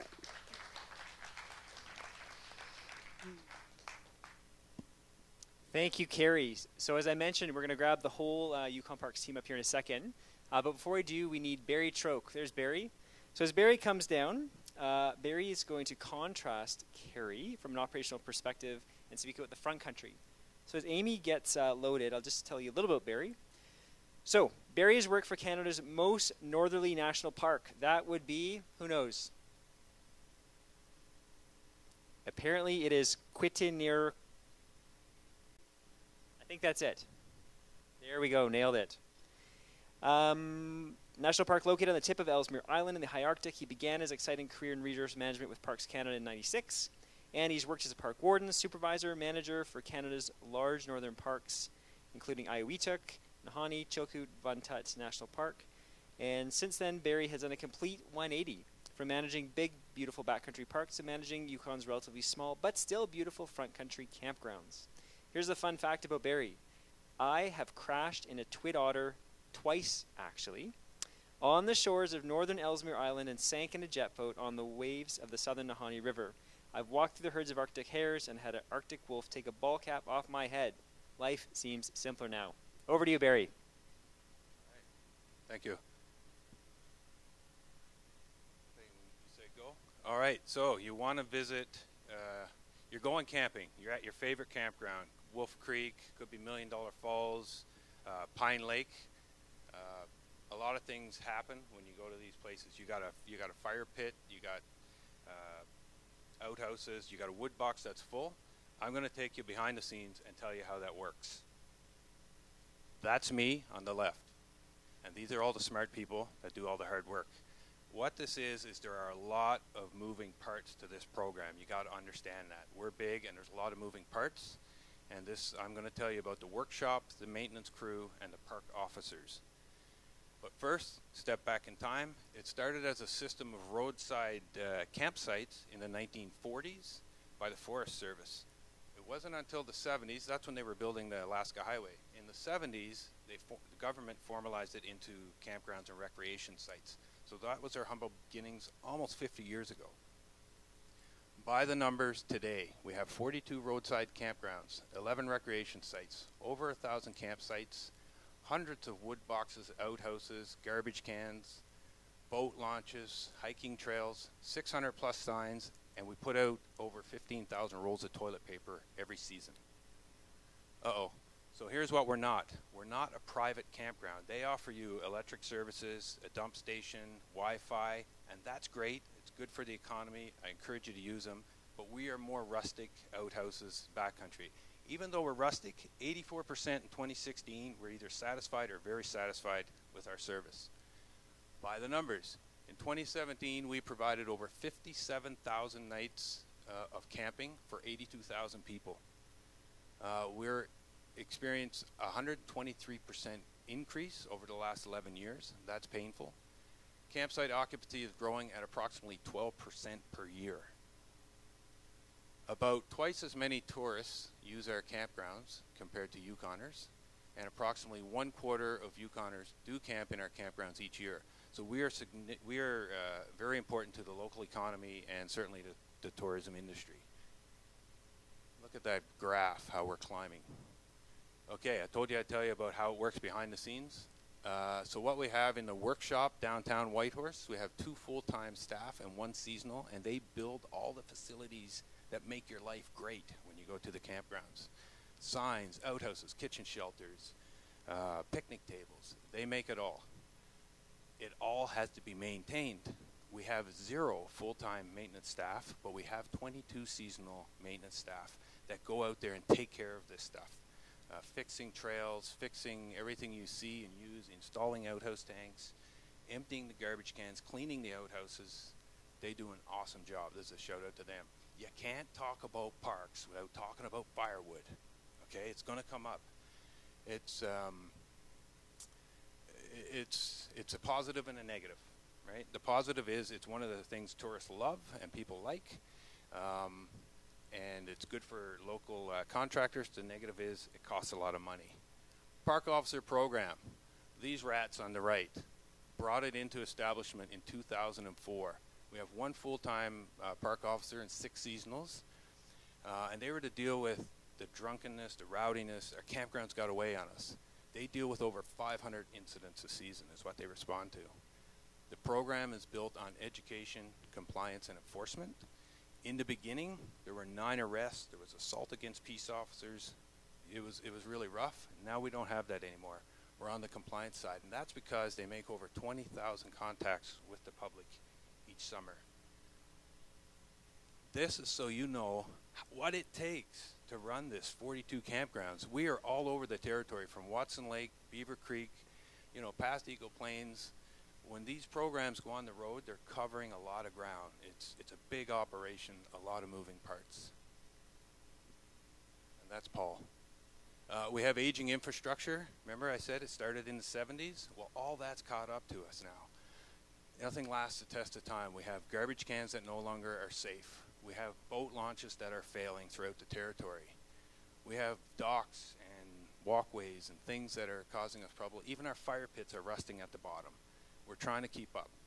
The government today, though, in 2018, we're investing an additional $720,000 to improve the facilities, outhouse tanks, new recycling bins, new accessible picnic tables. And accessibility is a new part and a big part of our program. Everything we build new going forward, we think about accessibility. So, tell us what you think. I told you about yesterday. I talked about today. We need your information for tomorrow. Pay attention to these different ways. You can give us your comments. And I am the comments department, it feels like, at Parks. I get it all, the good and the bad. Anyway, we want to know what you think. This is just time to relax. I'm nervous, and now I can breathe. But this is what parks, even campgrounds, recreation sites, and those big wilderness, those big beautiful wilderness parks, this is what they are meant to make us feel like it's healthy, it's good to be outside. So thank you, and there it is, Jean, EngageYukon.ca for you. Thanks, Barry. So, Barry, don't go anywhere if you can grab a seat on the stage. I need Jean, I need Carrie, and Christy. So here's how this is going to work, guys. The firing line, I'm joking, it's not a firing line. But we want to create some space to ask some questions. Now, here's the thing. I'm trying to balance this opportunity to talk to folks here with my commitment to get you out the door by 9 o'clock. We have lost a presenter, so we actually have gained some time. So don't worry. To our 3 next presenters, which are in tourism, stick around for those. If I don't get your question now, we are here after 9 o'clock. We've got our discussion stations. We're here, and we're happy to continue those conversations. So I see Mary's got a hand up. I just want to give a chance to anyone who's not asked a question. Has anyone not asked a question? Okay, I'm going to go to the back, then here, and then I got Mary. Sure, I'm going to do my best. We'll go to the back here. So again, your name and the question? Hi, my name's Tara, and I was wanting to ask the gentleman who just presented, Barry. I'd like to know, as a Yukoner, and I drive by the campgrounds quite a bit, I'd like to know what you're going to do about the garbage. There's times where I drive by, and yes, it's a seasonal thing, and I know there's nothing worse than driving by and there is so much garbage and the garbage bin is locked. And I know campground places and parks are trying to limit the amount of garbage that tourism is trying to kind of stamp on, but I don't know what the answer is, but I just, as a Yukoner, drove by a couple places, and I'm really disturbed by the amount of garbage around the garbage bins. Thanks for the question. So I'll pass it to Barry about garbage. Garbage, favorite subject after outhouses. No, I can validate that concern. It's definitely a concern of ours as well. It's happening throughout the territory. That it almost speaks to that 12% increase that we're seeing in traffic. So we are doing our best to try and keep up. Certainly when we receive a complaint, like we're more of a reactive, unfortunately a reactive operation right now. So we get a complaint, we certainly work with the conservation officers, or in some cases it's a contractor who's taking care of it, or our own employees, and we're all over it to try and resolve it. So do I have an answer? No. Is it a resourcing issue? Maybe. Maybe we need to rethink how we do garbage in the Yukon. Maybe we need something from the public or somebody else out there who has something innovative for us. And an example is, we're going to pilot project something at Yukon Parks, hopefully. It's a different kind of system, okay? It's a giant garbage can that you sink in the ground about 10 feet rather than being on the surface, and it attracts bears, let's say, for smells. This garbage can's down in a cool environment, so it emits less odors. It only has to be changed so it's more efficient, potentially, and this is about innovation. This may not work, but we're trying stuff, right? So less visits by the park attendant, so the park attendant could spend more time picking up garbage around the area. So do I have an answer or a solution? No, I don't. Are we willing to try stuff? Absolutely. So I guess that's what I got for you. And just so everybody knows, you have the entire branch management team here in front of you. So if we don't have it, then we just don't have it. Thanks, Barry. That reminds me of some of the waste management systems in Algonquin Park where they're sunk into the ground. Actually, there's a question up here, and then I'll go to the back. For the lady in the striped shirt, I'm sorry, I forget the name. Carly. Yeah, sorry, my name's Carly. Just in regards to Herschel, and you mentioned the cruise ships, obviously we have these great parks to like promote biodiversity and protection of the land. So where is kind of the line for how many people we're letting in? And talked about Fishing Branch earlier, like it's very remote, it's very fly-in, but what's to say the future's not going to allow people in there? Just kind of what's the boundary for that there? Thanks for the question. That's the million-dollar question, isn't it? We talk a lot about putting a green blob on a map, a park or a protected area will draw people to it. How do you put a number on how much is too much? How do you manage the use of that area and the different uses? All good questions, all important questions to work on. The short answer is through a park management plan. The Herschel Island Territorial Park Management Plan review process is just ending, and we've given a lot of thought to cruise ship and the traffic it brings, the impacts to the island, and how we're going to manage that going forward. So that's the short answer, but there's again, it's not a easy, pick a number type of answer. Yeah.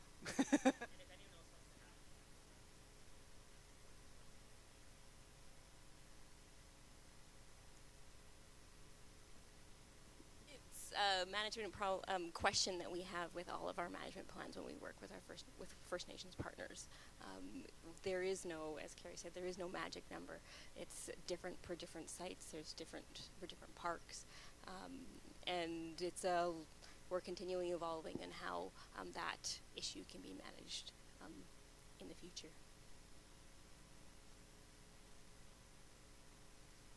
Okay, there was a hand in the back, but I want to go here, and then I'll go to the back, and then we're going to move on. And remind us your name. Thank you. My name is Dave. I understand this is going to be a strategy for parks management, but I just wanted to know, what are the overarching objective for the strategy that is going to drive the strategy? Is it conservation, commercial, economic? Just needed to know what is your overarching objective for the strategy itself. Great question about objectives. I'm going straight to Jean.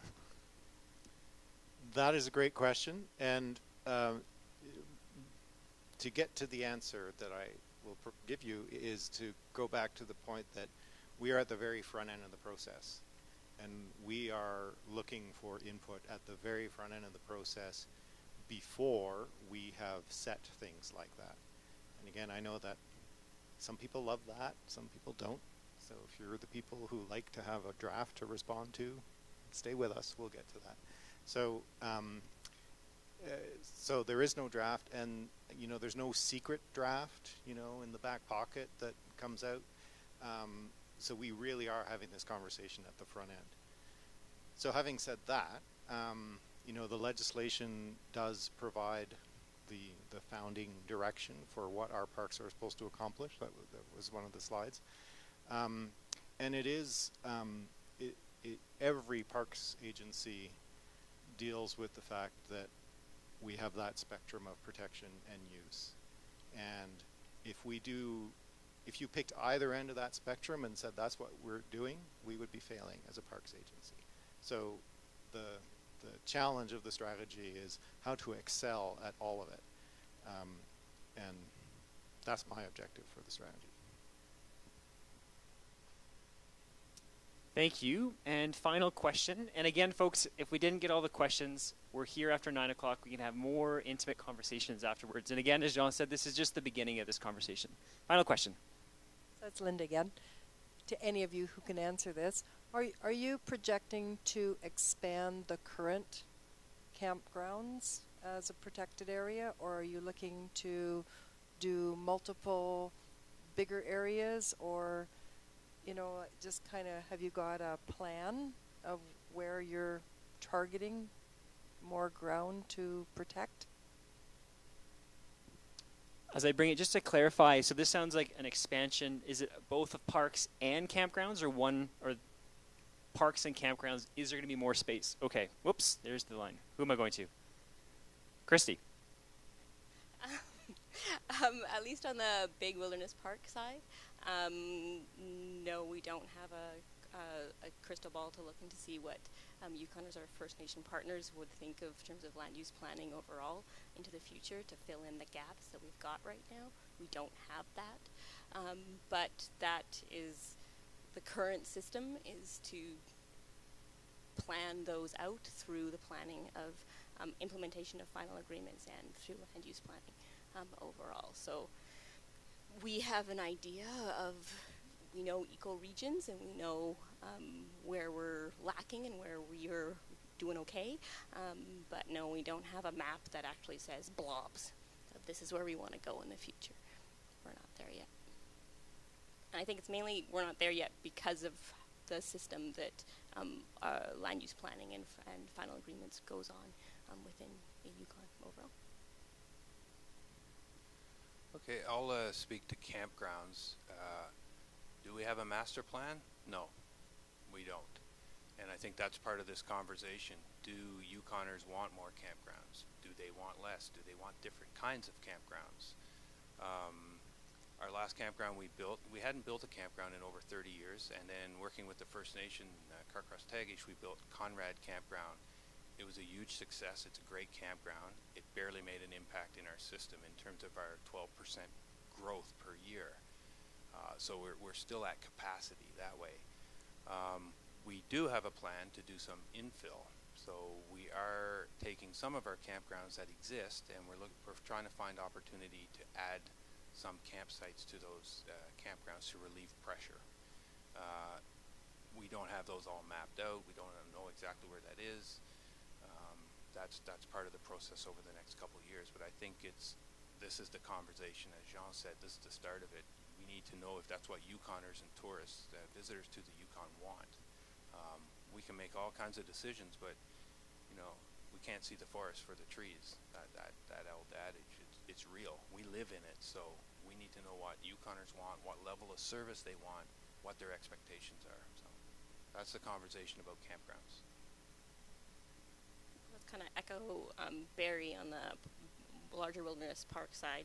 If you want it to go differently, this is your opportunity to say it. So yeah, it's tell us what you want, and then we can help make decisions moving forward. Okay, I'm going to apologize, guys. I'm going to keep us moving because I want to commit to my 9 o'clock. If you have other questions, come talk to us after 9 o'clock. So thank you to our Yukon Parks team. I do mean that. If you're able to stick around, come talk to us or be part of the process moving forward. Guys, we're going to move into tourism. And if you didn't know, tourism has a really important roots in the parks movement. So we've got 3 back-to-back presentations that I think are an important part of this conversation. So to kick us off, we've got Carleen Kerr. Where's Carleen? There's Carleen. So Carleen, come on down. And here is the slideshow. And I'm just going to tell you a quick thing about Carleen.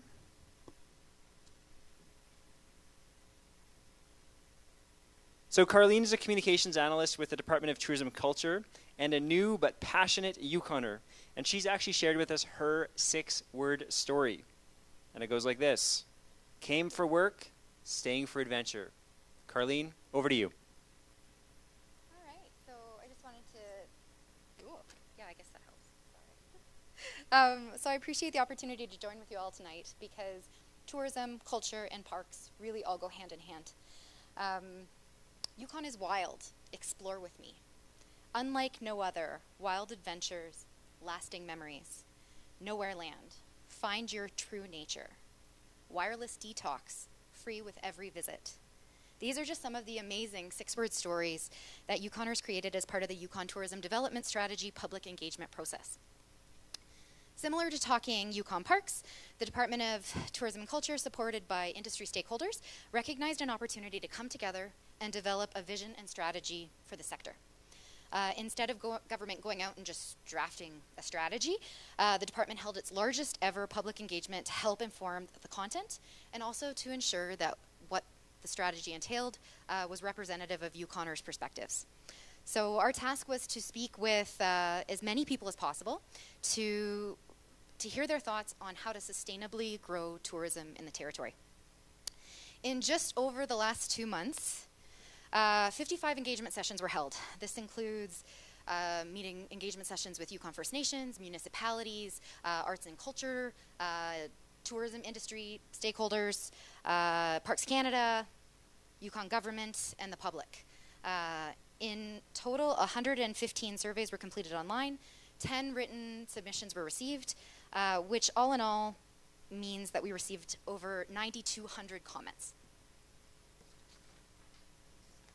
So with the engagement period now closed, the department's now in the process of analyzing all of the data and determining where there is alignment and opportunities for collaboration. This work is being guided by a steering committee made up of 15 inspiring individuals who represent a wide range of interests from municipalities, First Nation governments, development corporations, arts and culture, and the tourism industry experts. We're also working internally within YG to find ways that we can work better together, and Yukon Parks is at the table. Our goal with the guidance and direction of the steering committee is to develop a high-level strategy that all Yukoners can see themselves in. So that work's underway, and we hope to release a draft strategy for public comment later in the year. So what does this mean for campgrounds? My home on display for the world.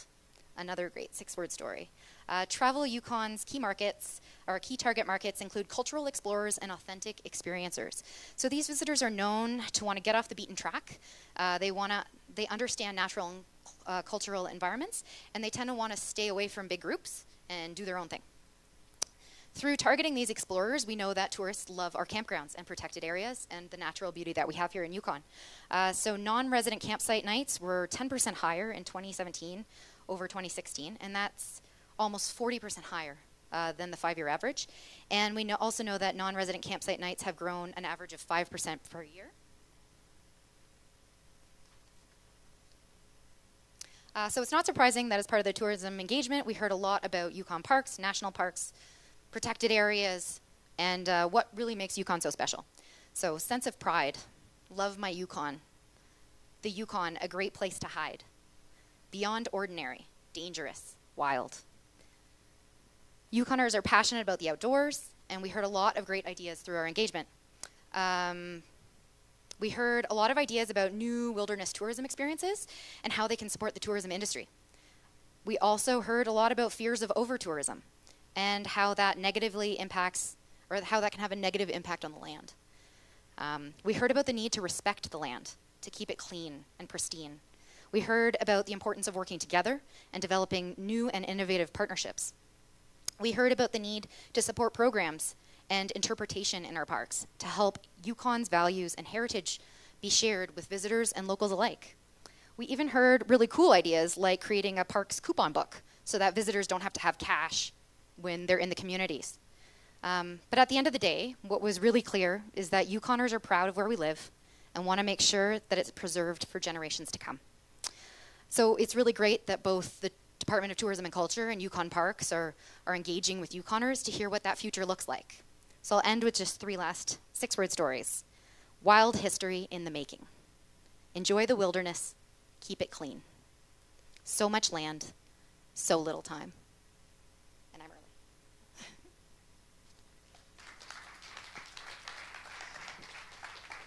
Thank you, Carleen, and great job on the 6-word stories.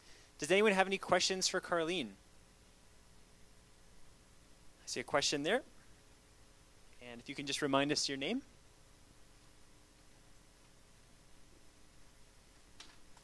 Hi, my name is Liz.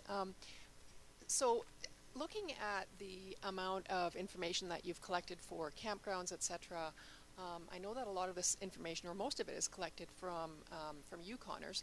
I'm wondering if there has been any input or any opportunity for input from outside groups, like, say, tourists, American tourists, European tourists, that sort of thing.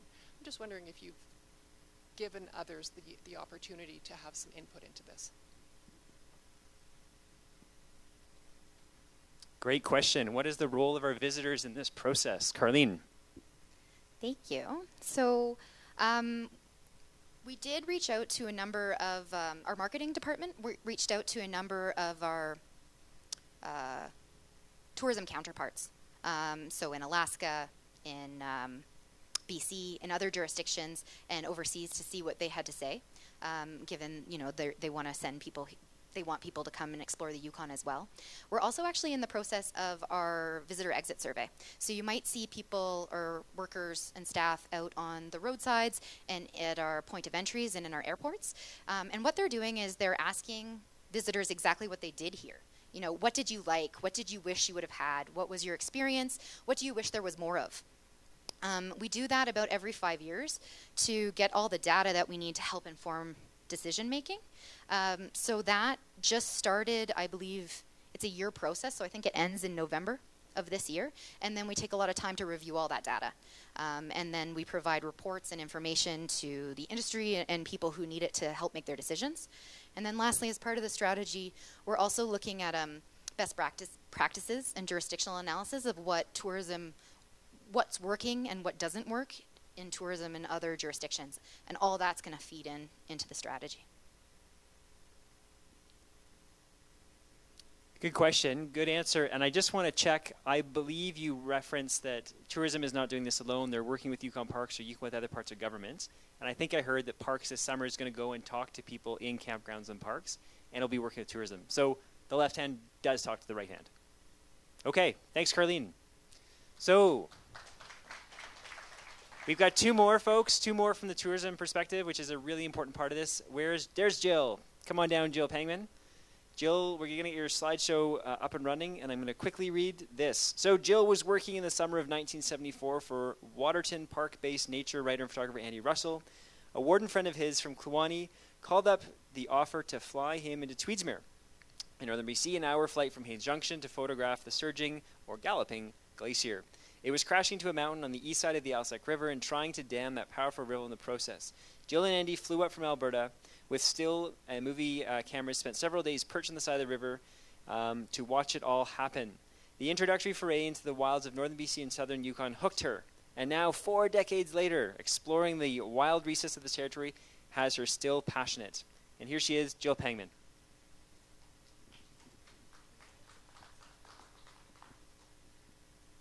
Thank you. Maybe while that first slide comes up, and if you could just leave that one on. I just want to do a little preamble, and then we'll move. Yeah. Yes. Yeah. Good. Hopefully before the end of this. So I came up to the Yukon for work, just like our last speaker, and ended up staying in the north and coming back over the summers and continuing to stay because I was so mesmerized by the wild landscape of this place. And growing up in eastern Canada and seeing the impact that population and industry has on landscape, I decided this is where I wanted to be, and I understand why people travel from all over the world to come to this country, to come to this place. To me, the Yukon has a lot of fairly untrammeled landscape, and as we talked about earlier,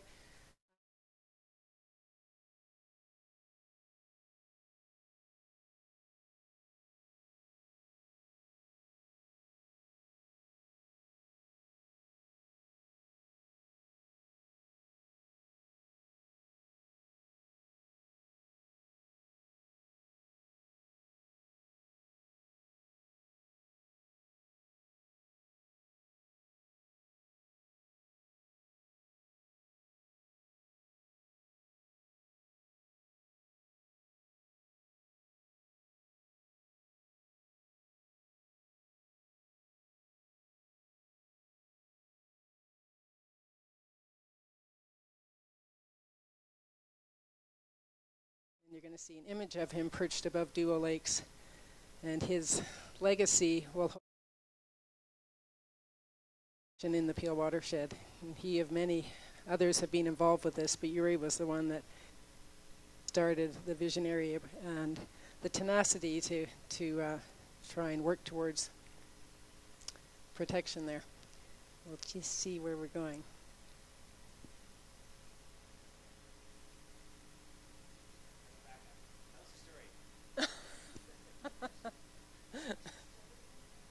Yeah, that's right.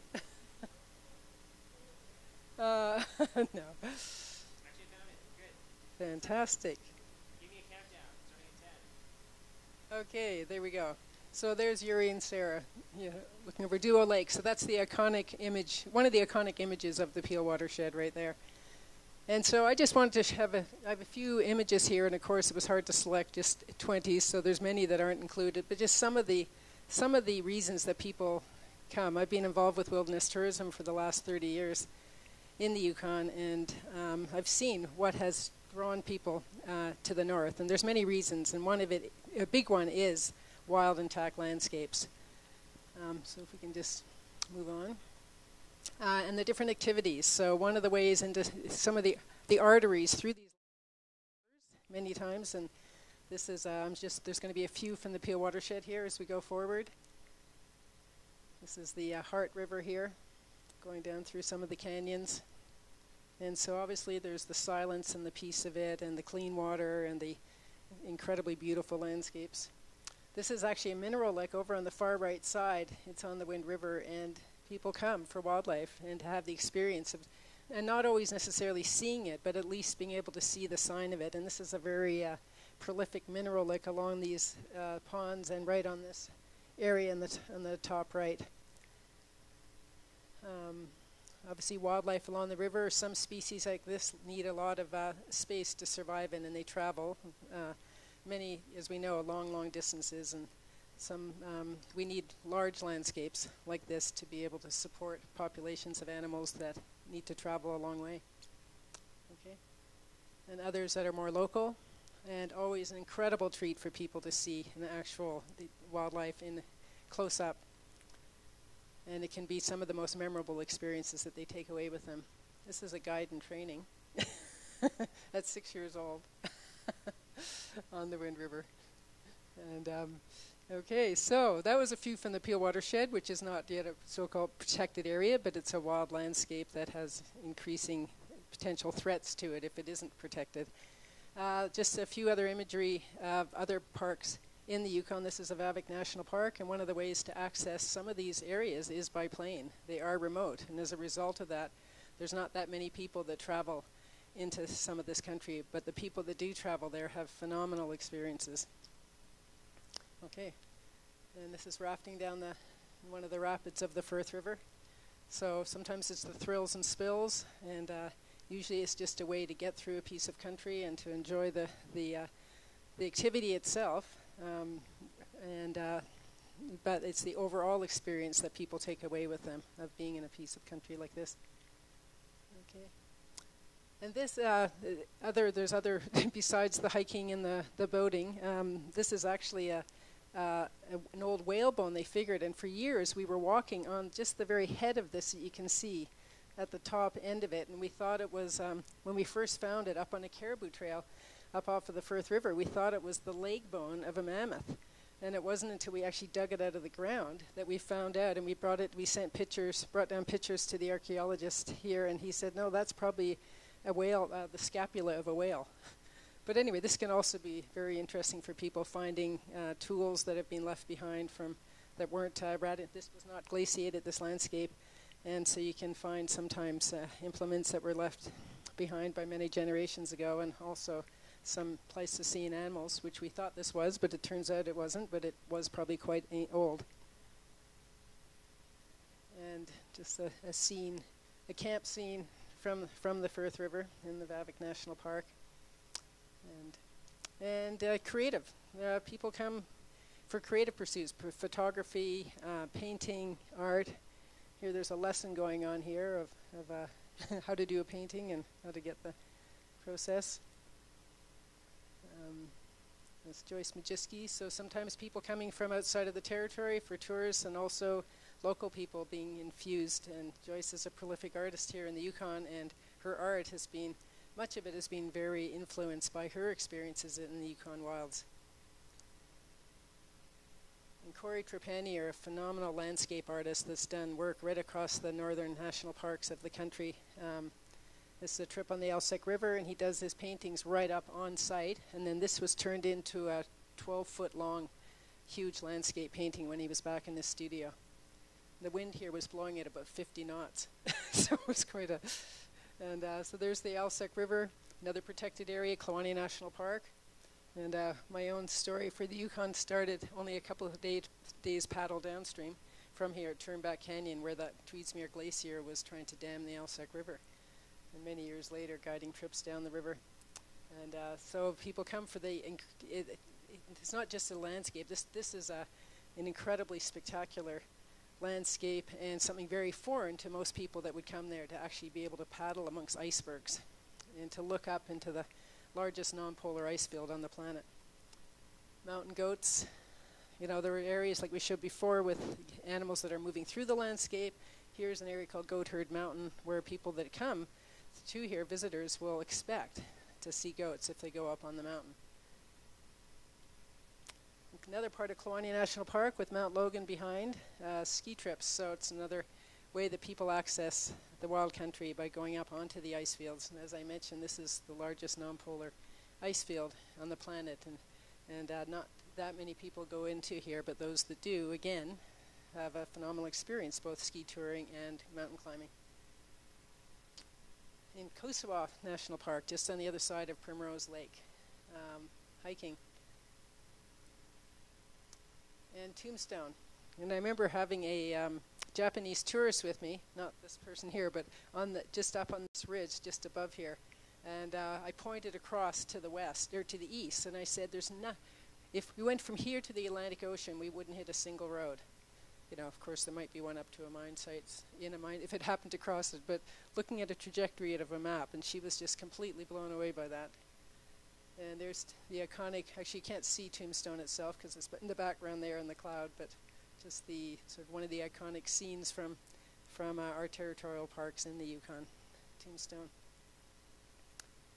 Yeah, so that was, yep. Of course, I had hundreds more slides looking at with stories for each one about different aspects of tourism, but this was just a little snapshot of some of the reasons people come up here.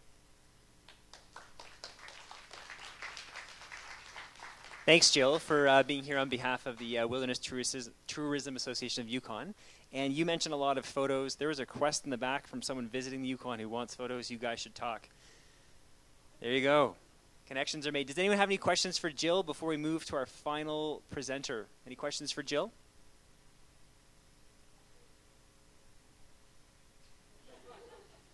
Mission accomplished. Okay, let's pull up our final presenter, Tina Dixon. Come on down. So Amy is going to get your presentation ready. I'm just going to read a bit about Tina. So Who, What, Where Tours was created by a true Yukon ambassador, Tina Dixon. In this day and age, we would say Tina's lead role is definitely a pioneer in her unique, wise way. Tina saw a real need to offer more authentic Yukon experiences led by Yukoners, which would be affordable for travelers of all ages. How are we promoting Yukon as a world-class destination if we are going to continue to market ourselves and our products with visitors saying the North is too expensive to visit? We lived that growing up, and it is time to make it affordable for a visitor.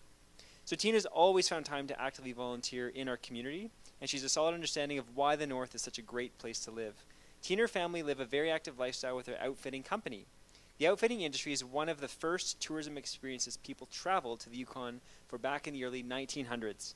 Their company, Dixon Outfitters Limited, has been operating for over 100 years in the Yukon. Tourism is changing, and it is important to our territory. Tina believes her understanding of community needs and the balance of what we have to offer will assist with a continued interest to further develop the territory in a responsible manner, making it a truly first-class destination with universal promotion to a number of diverse markets. Tina, thank you for joining us this evening. Over to you. Awesome. Thanks, everyone, for holding out till 9 o'clock. Hopefully it's still sunny out. I'm actually kind of glad that industry got to go last. We're the creative, we're the thinkers outside the box, we're the business, we're the innovators. And so when government and parks got to present first, it kind of gives a bit of a framework, because that's how they're managed and told to think. So I am so glad that industry is here today. I have a couple slides just representing some of the areas and what we do, but also thinking from past to future, business in our backyard. And of course, Kluane is one of our main areas, and we end up having a lot of day tour experiences. Our visitor is changing. They're wanting to go experience a little bit faster areas that might not be as accessible, and how we do that is very important, with offering it in a safe manner, as well as making sure that we leave a light footprint, and it's our responsibility as a tour operator, as well as my daughter here, who is a Kluane First Nation in her traditional territory, actually hunting that day, setting a snare, and of course with her dog in a responsible manner, being able to bring food back to our people and her family. And gophers, yes, we eat in the Kluane region and Champagne area. Visitors, making sure that they stay safe. These are a couple of our guests, dressed for success, not for failure. That's our job, part of our risk management. And I think it's important as a Yukon company, and while we are here, to provide that service to other incoming companies that we're seeing more from an international market. As well, we provide a guide school program for our young people, up-and-coming generation, to understand what it's like to be in the backcountry and play on our land and work on our land responsibly. So this is Yukon Guide School that we do every year in June in our area. You wonder, how many people stop at this sign a year to get their picture? And we are there quite a bit. And it also is sharing it with Alaska and our border and our tour companies and Holland America and all these other folks. And it is getting busy there. And it is our job, again, to be creative with our programming. Also, people, many of our visitors are wanting to get those amazing photographs and get to those amazing places.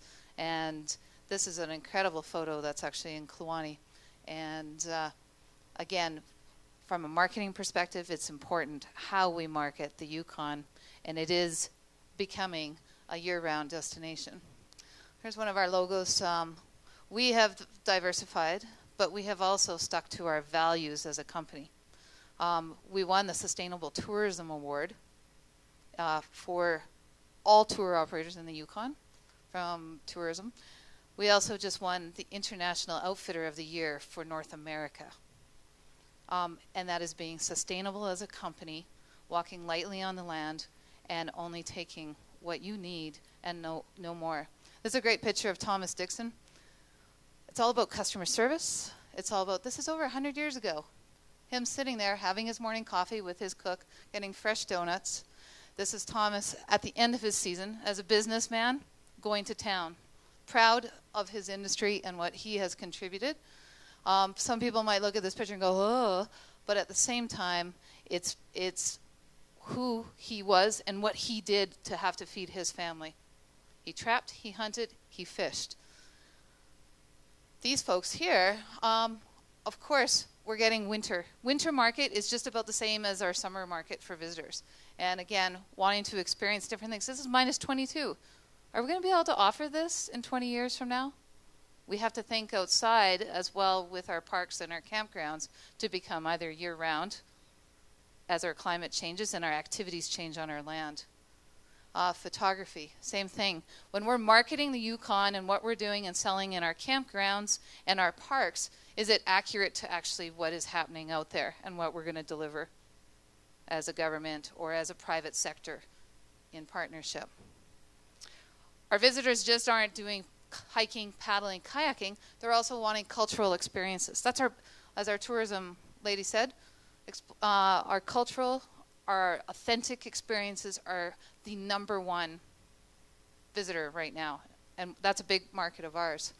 How are we sharing that? Is that going to become a parks, a campground experience? Are you going to work with private sector, public sector? Who's going to deliver these programs and services? Are you going to work with tourism businesses and create more jobs for government? These are all questions that people want and see in the campgrounds.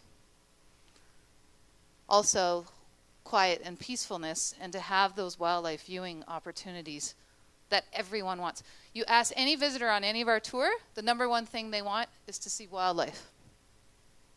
So how do we offer that and make sure we do it safely? And at the same time, yes, education, signage everywhere, but is that signage being effective? I see it and test it all the time. They're not reading the signs, folks. So what are we having to do different? And it's part of our job. And it's part of residents' and citizens' jobs as well, too, to educate the visitor in a meaningful way. Here's, of course, this dock was Pine Lake. remote lodging, accommodations is very important for our visitor experience. And whether it be under a shelter, at a campground, or at a park site, what is that going to look like 20 years from now? Do we have to? Are we going to stay rustic? Is that our job? Or is that private sector's job? Or is it both of ours? Here, we weren't planning on going in winter tourism. I didn't think I was going to be out 30 below on the Skagway Road, but because I'm from here and know what the visitors want, of course, we've changed, we've diversed. And of course, everyone's talking Aurora. We need to do trips to Yellowknife to see the oversaturated market and what's going on, commercialism there. Is that what the Yukon wants? This is only the beginning with Northern Lights coming to the Yukon. So the next 20 years and winter activities in our campgrounds and parks is only going to be increasing with tourism. So how are we going to manage that as an operator, but also with our visitors? So that's it. Thanks.